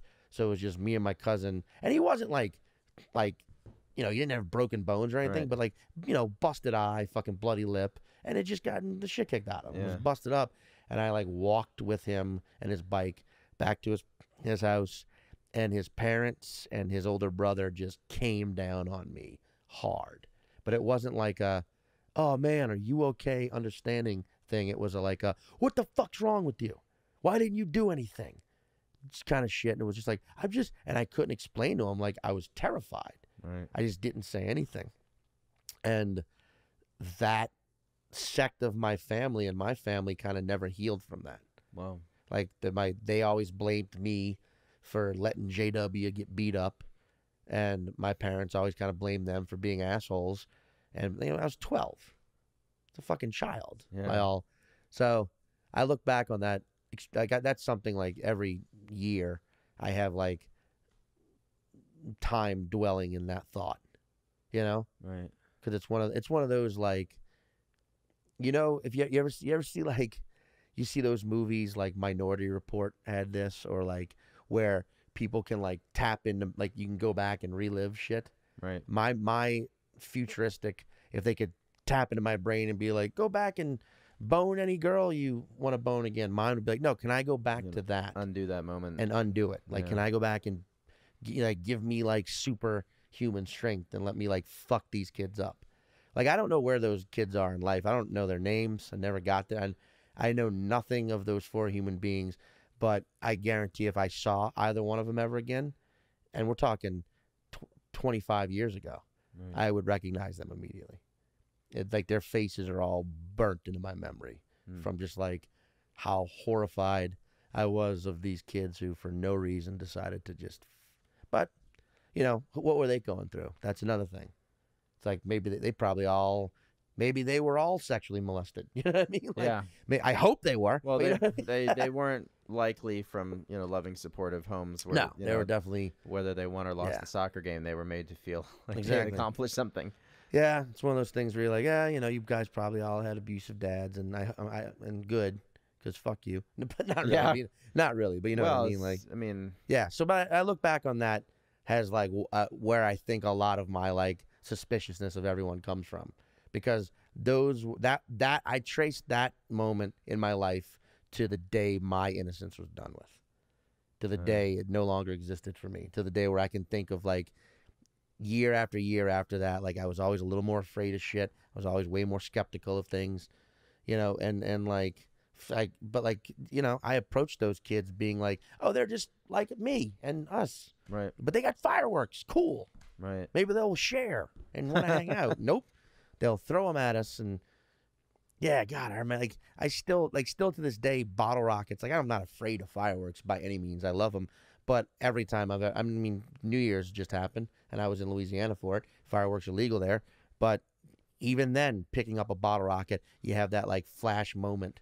Isn't that amazing? Yeah, of like remembering what it's like to have a bottle rocket shot at you or thrown at you.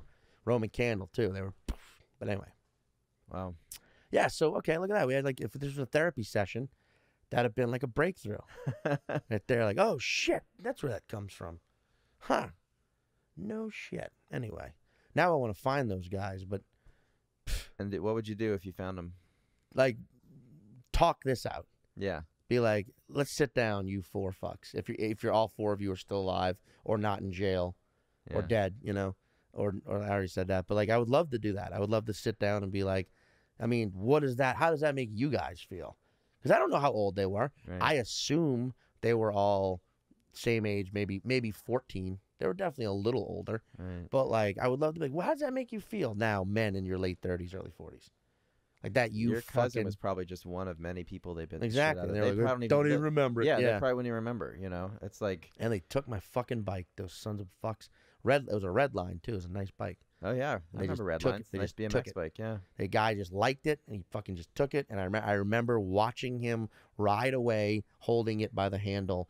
2 things happened in that moment. One, like, there goes my bike that I fucking loved, and also, I didn't know you could do that. That guy's a pretty good rider. Oh, that's pretty interesting that you can ride a bike and Kinda then just kind of badass. hold and steer the. Oh, okay, cool. Motherfucker. I would love it if he still had that red line, because that's how he got to and from his dishwashing job every day. That fuck. You're probably not far off, man. If it's, I know, if it's I know. any consolation. Yeah, but then again, like, this is another thing. My cousin JW. Like, I don't know what his life's really like. We don't really. Like I said, like, that side of my family and I never really mended. I don't know what he does. I really don't know shit about him. I know I think he lives in Ponchatoula, Mississippi, I think.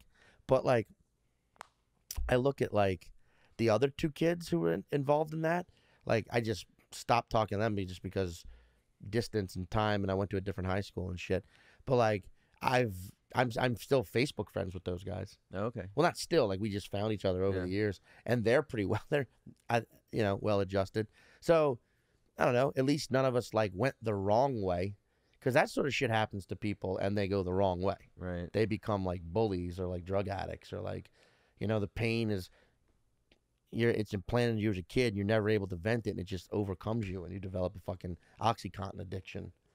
That's where that kind of stuff stems from. Well, it goes somewhere. I mean, it's. Yeah. I bet it's gone somewhere in you. Yeah, it's gone into like a constant, like, what's that? Why does that guy keep walking behind me? Yeah. What's he up to? You know, a paranoia that I sort of can't shake, but that it doesn't ruin my life. You know what I mean? Like, No, I don't. yeah. I don't imagine it ruins your life, but No. is there like It does add to it's one of the OCD seeds planted in my life for sure. Yeah. You know, for sure. But that's, yeah. Because I guess I wonder of that school of psychology or psychiatry, like, is it that we all have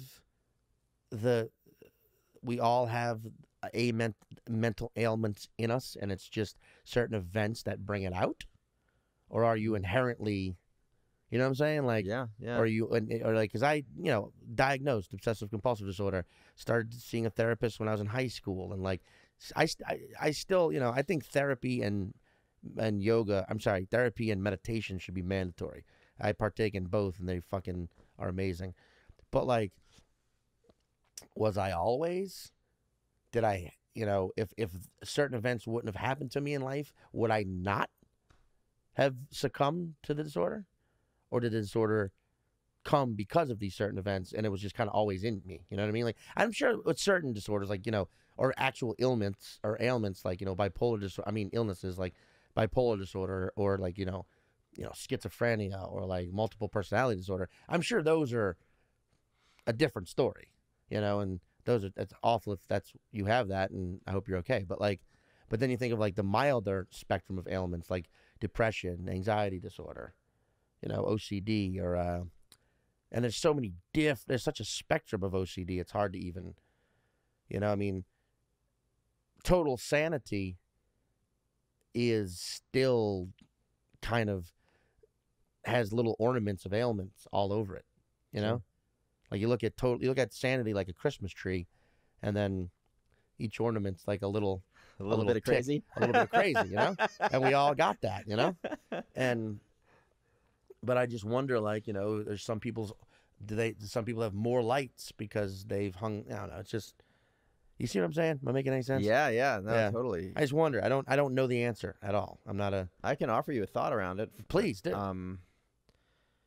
So I think, first of all, I think there are some kinds of things, like, if they happen to you, they tend to manifest in certain ways. Sure. So like my ex she works with a lot of at-risk youth, and she said, if a kid is smearing feces all over his room, there's usually sexual abuse going on. Really? Like, okay. So there's, there Wow. are some signs that typically betray a particular kind of event. Right. Okay. So there's that.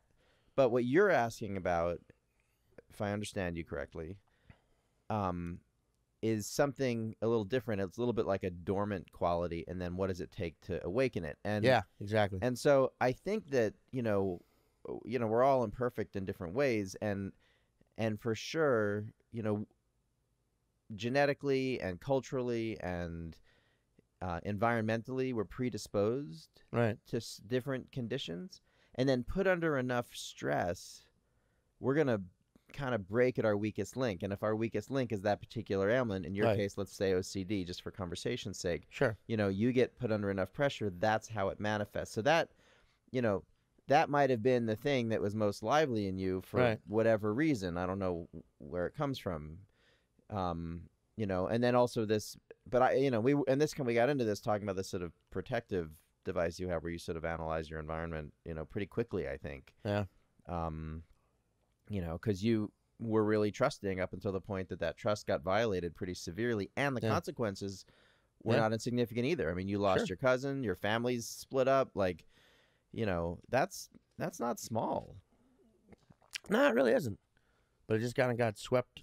And I don't want to say swept under the rug. It just kind of became like, it was also like, my mom and his mom never got along that well anyway. So it was almost like it wasn't all because of that event, but that event was definitely the pound of straw that paralyzed the camel, Yeah. Like, it was what was needed to, like, all right, now we're just, you're not hanging out with them anymore. You're not sleeping over there anymore. He's not doing it anyway. But like, yeah. So because I feel like certain, like I was saying, certain like severe mental illnesses, like the schizophrenia, like mania, I have a friend, he's a comedian.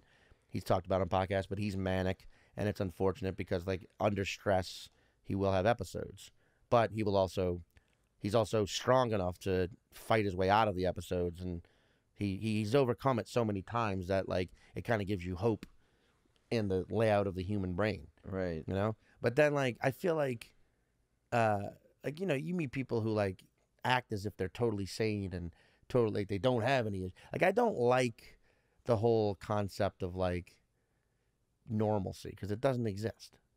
You know what I mean? Like, and the whole like, oh, what, you can't just be a human being? Yeah, I am being a human being, and we're all fucking flawed. Right. You gotta accept that. Like, you could be totally sane, but totally sane, like I was saying earlier, still means a little crazy. Right. We're all part of it. And like, to wrap it full circle here, just so I have a point. I'm sorry because I ramble a lot. Like, that's, people ask like, why do you, if I one time had a dude ask, why do I do stand up?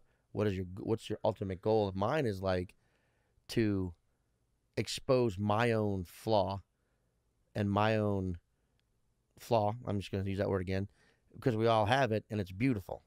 And I feel like if people can laugh at my flaw, then they can accept theirs a little easier as well.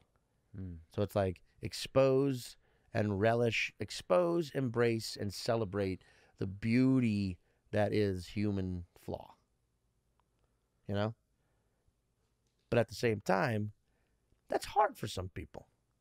Some people like build their entire lives and their entire persona around like, nope, I'm fucking awesome.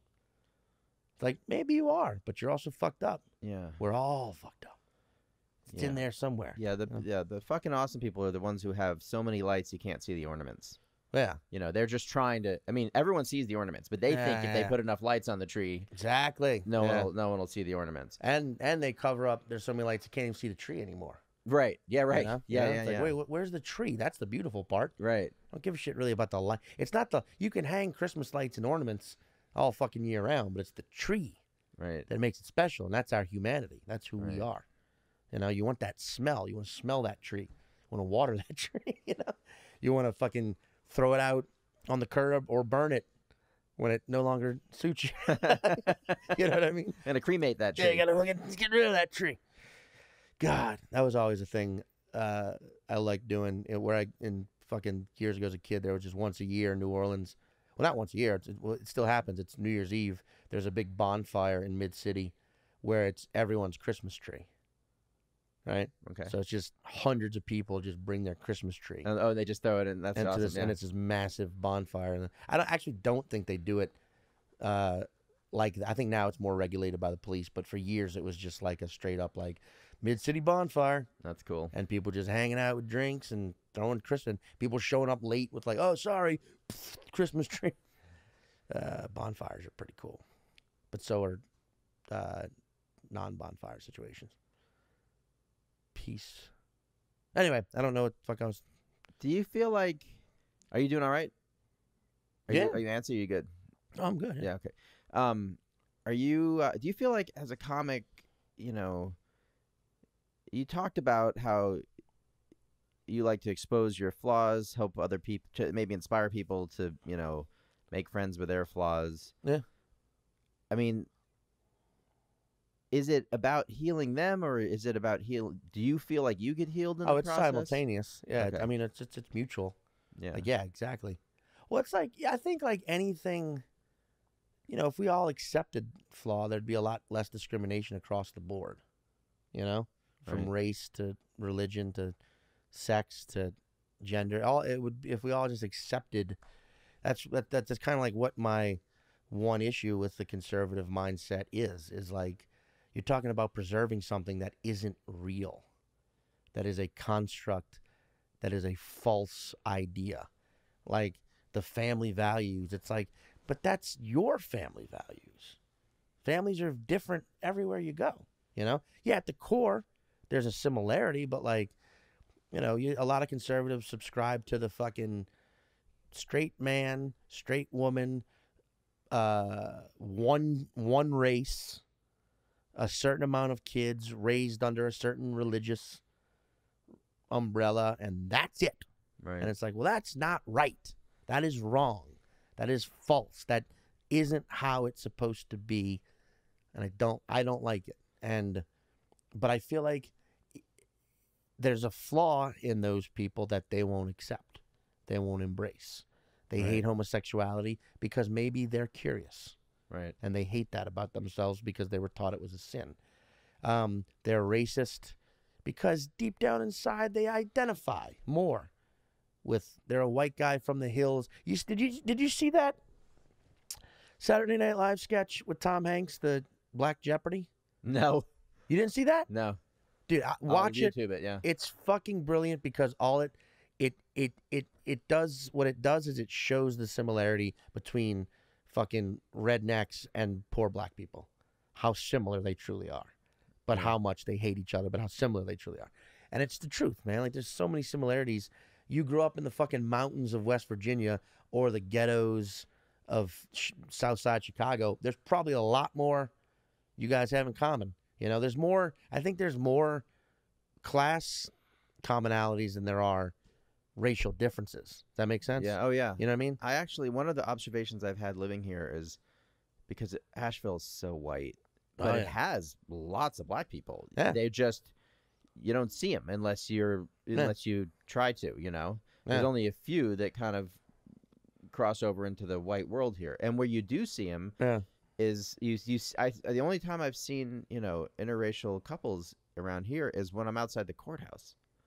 Yeah. And so it's like, it's a social class thing. You see it a lot more.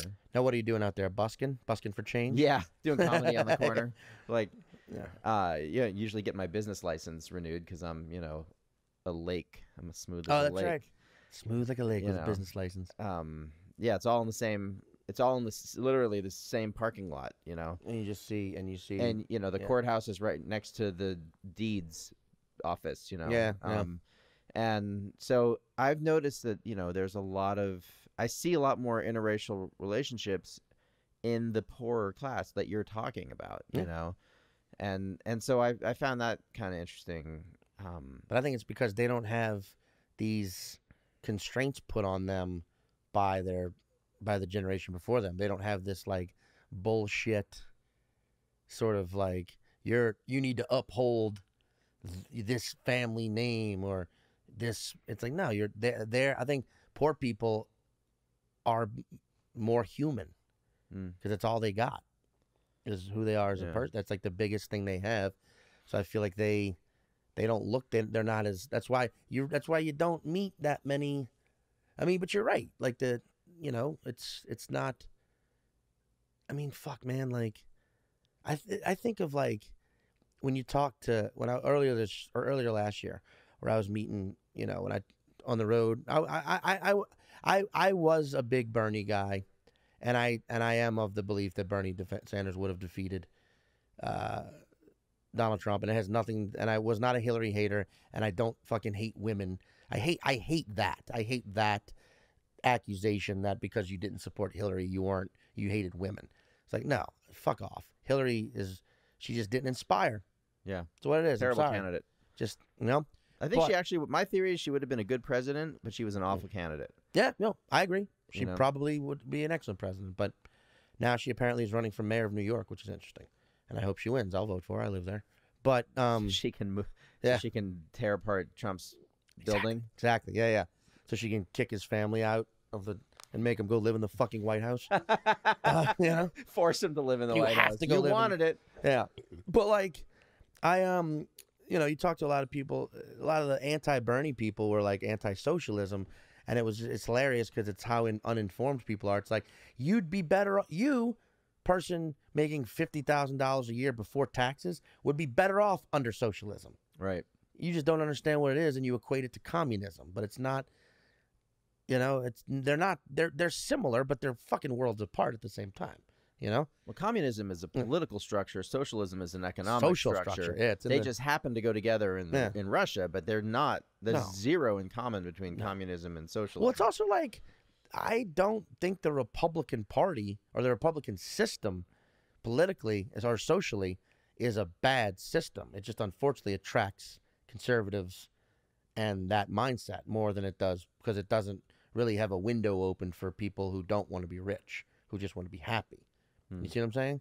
Like, I don't think the idea of like smaller government, less government programs is necessarily bad. I don't ever vote Republican. I just, when you look at it, it's like, this isn't a terrible idea as far as financially and what it's not. It's a little more about American freedom, you know? Right. But unfortunately, it's controlled by fucking rich white people. But that was the thing I came across time and time again, was like second generation rich kids firing off phrases like, well, I just don't want to pay. I don't want my money paying for that I didn't earn. And it's like, you didn't. Yeah, it's not your money. It never will be. What the fuck have you done? And I'm very vocal about that shit to their faces. Yeah. I will humiliate a 25-year-old rich person.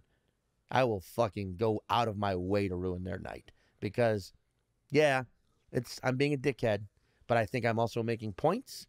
And I think they need to feel that. I think they need to feel it and maybe think about it and be like, maybe that guy was right. But I also try and do it in a chill way. Yeah. Because that's a problem I have too, is where like on Twitter or on social media, everybody just wants to point out how stupid the other side is. And it's like, well, of course we're not going to make any progress there because we're constantly telling Trump supporters how stupid and racist they are. Of course they're not just going to go like, oh, really? You're right. Maybe I am stupid and racist. Let me open up to your opinion. Like, you can't do that. You've got to. I'll never do that when I yell at.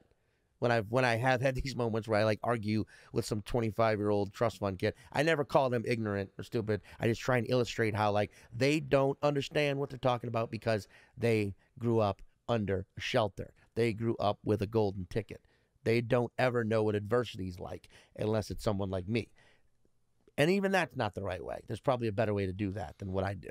But at least I'll admit I was wrong. But I feel like there needs to come, we need to have a conversation, and it's not happening. That's what's fucking scary. But it's also this, like, roast culture that we're in, where it's like, ooh, who's got the best fucking, it's all about, bam, getting a good line in. And then it's like, yeah, what? But then what? Oh, yeah, that witty insult, well-constructed, but now what? Right. It's not moving the conversation forward. And now just people are getting angrier and angrier, and it's like, because truthfully, I feel bad for Trump supporters, worse than I feel for people on this side. Because, yeah, okay, our candidate didn't win. Who gives a fuck? We're over that. I feel worse for Trump supporters when in 2 years they realize he never gave a shit about them. And they're not going to be back. Right. They're still going to be disenfranchised, poor people whose jobs got shipped probably now to Russia. They're not going to China anymore. Now they're going to Russia. Like, he's not going to fix you. He's not going to fix your life. He's not going to. Trump's not anti-gay racist. He's not.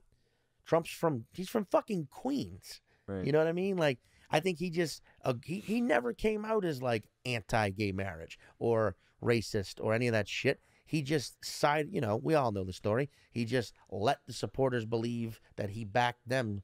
Hey, I ain't going to come out and say I hate black people, but I know you do. And hey, I got your back. That's what he basically did.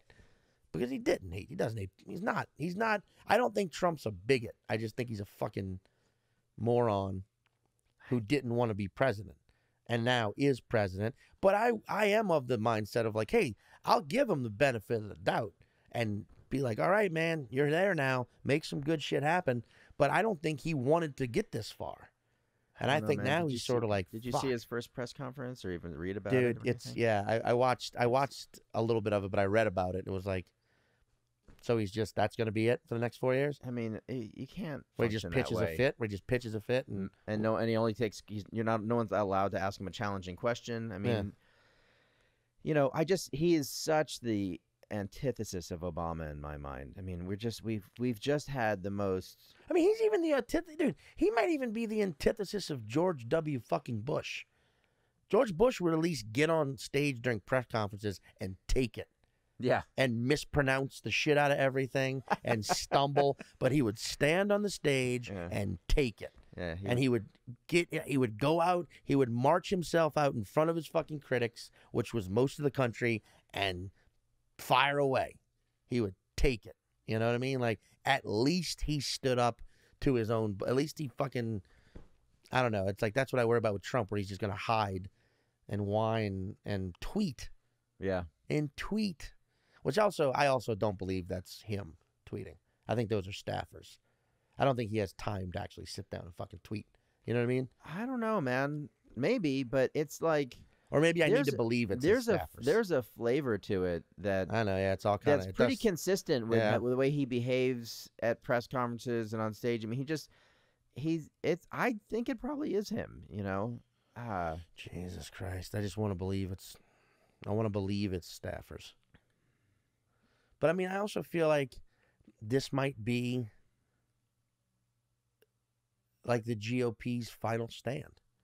Like they really backed the wrong fucking guy, and there's going to become such a divide in them in the next few years that by the time we get around to another election, they don't have a chance.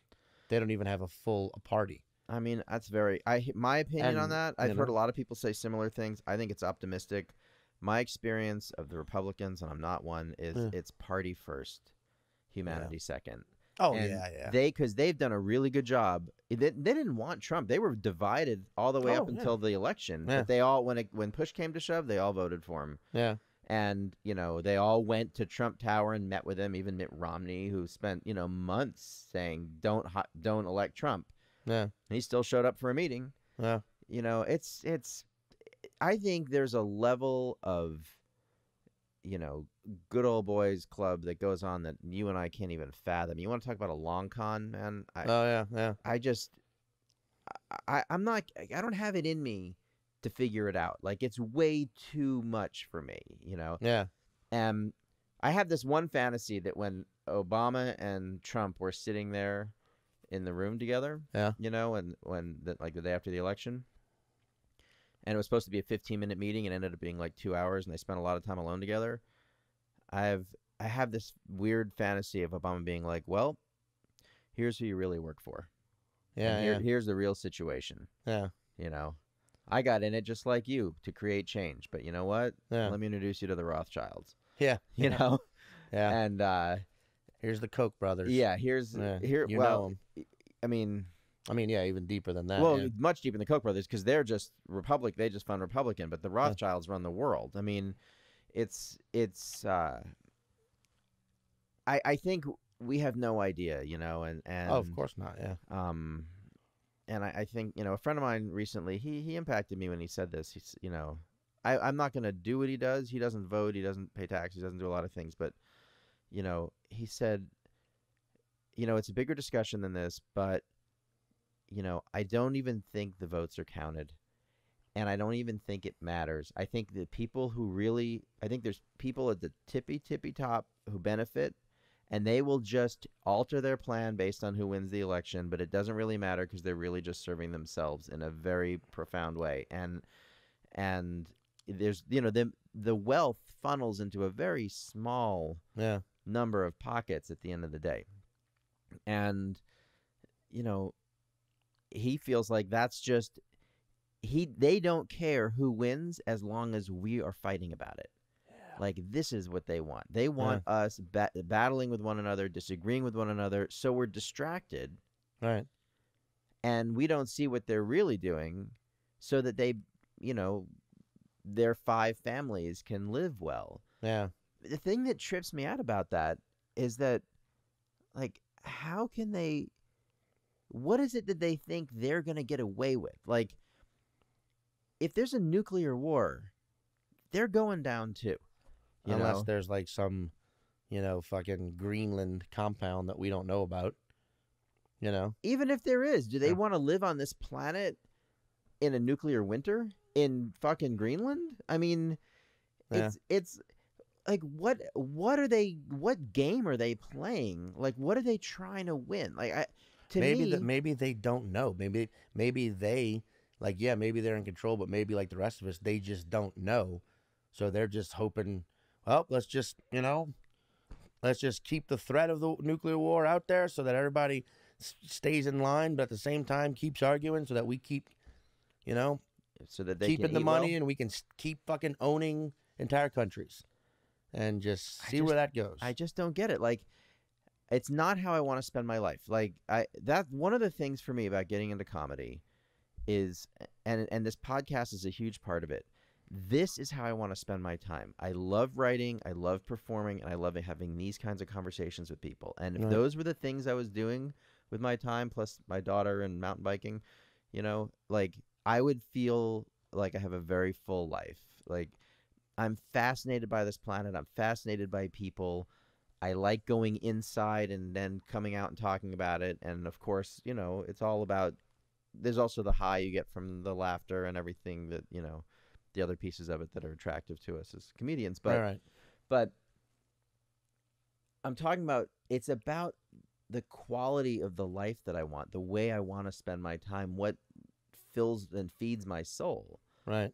That's what I want to do. And that, for me, requires a very diverse, complicated, and interesting world. And I can't imagine making my life about something where I'll be fine if all this stuff around me is destroyed and I live in a bunker in Greenland. Yeah, I mean, that's what I'm saying.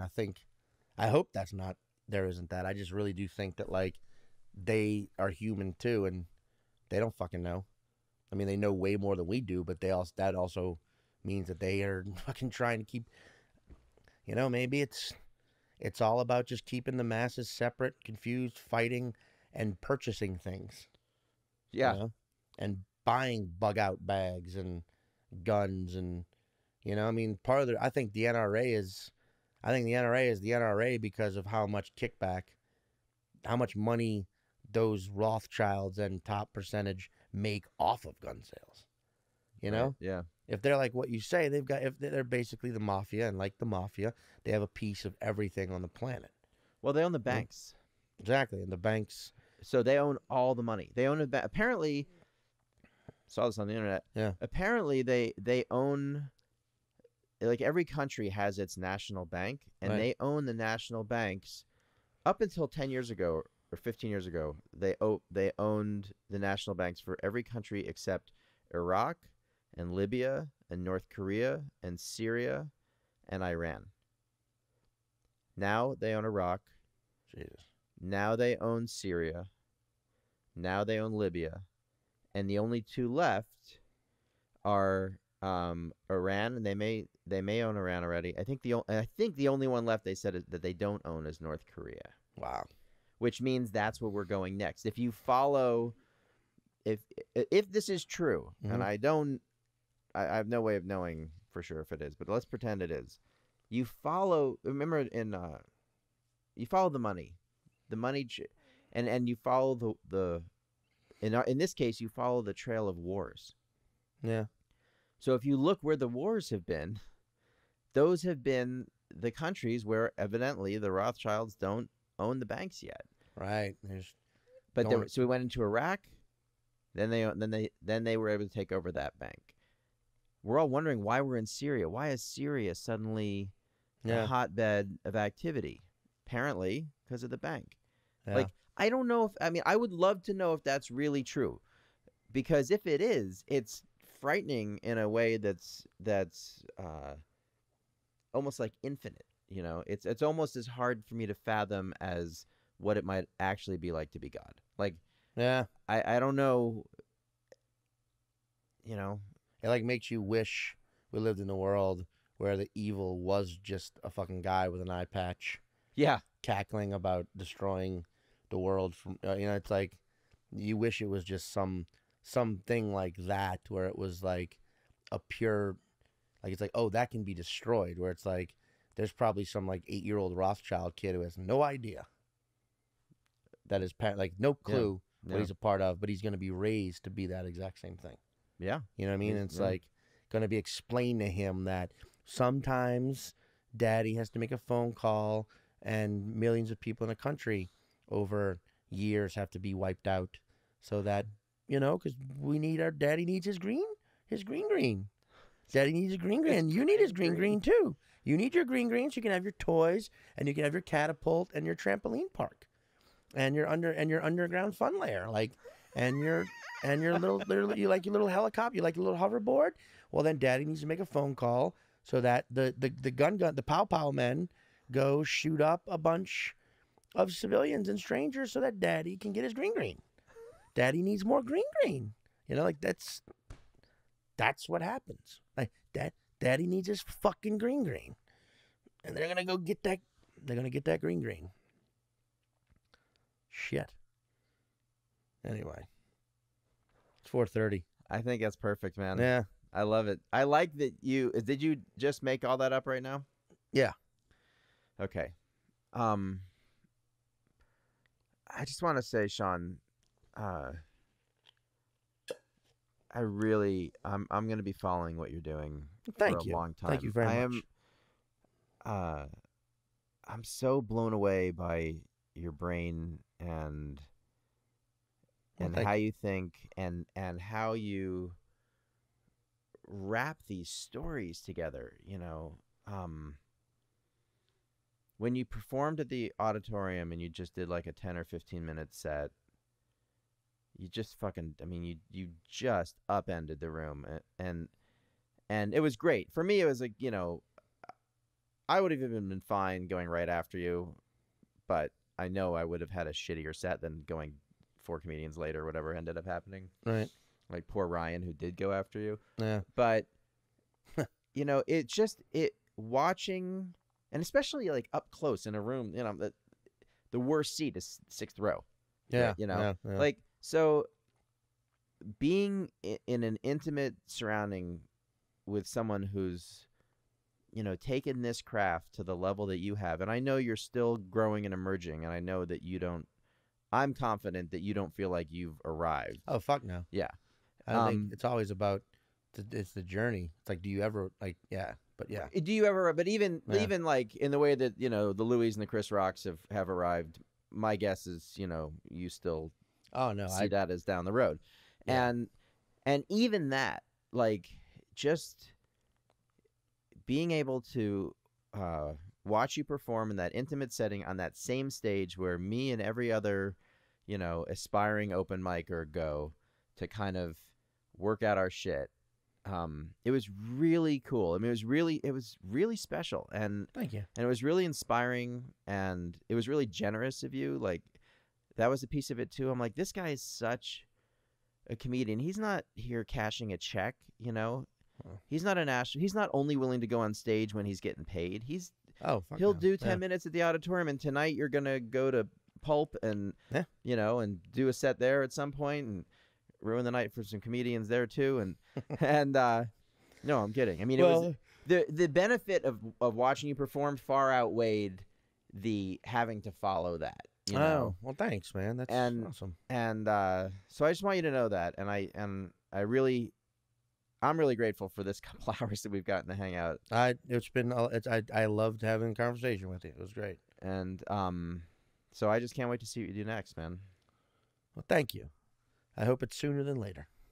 Well, I hope it's sooner and later. I hope it's sooner and later, and that we make a bunch of green doing it. Yeah. Talking to Sean was incredible for me. I think I was a little starstruck at first, but by the end I felt like I could speak to him as a brother.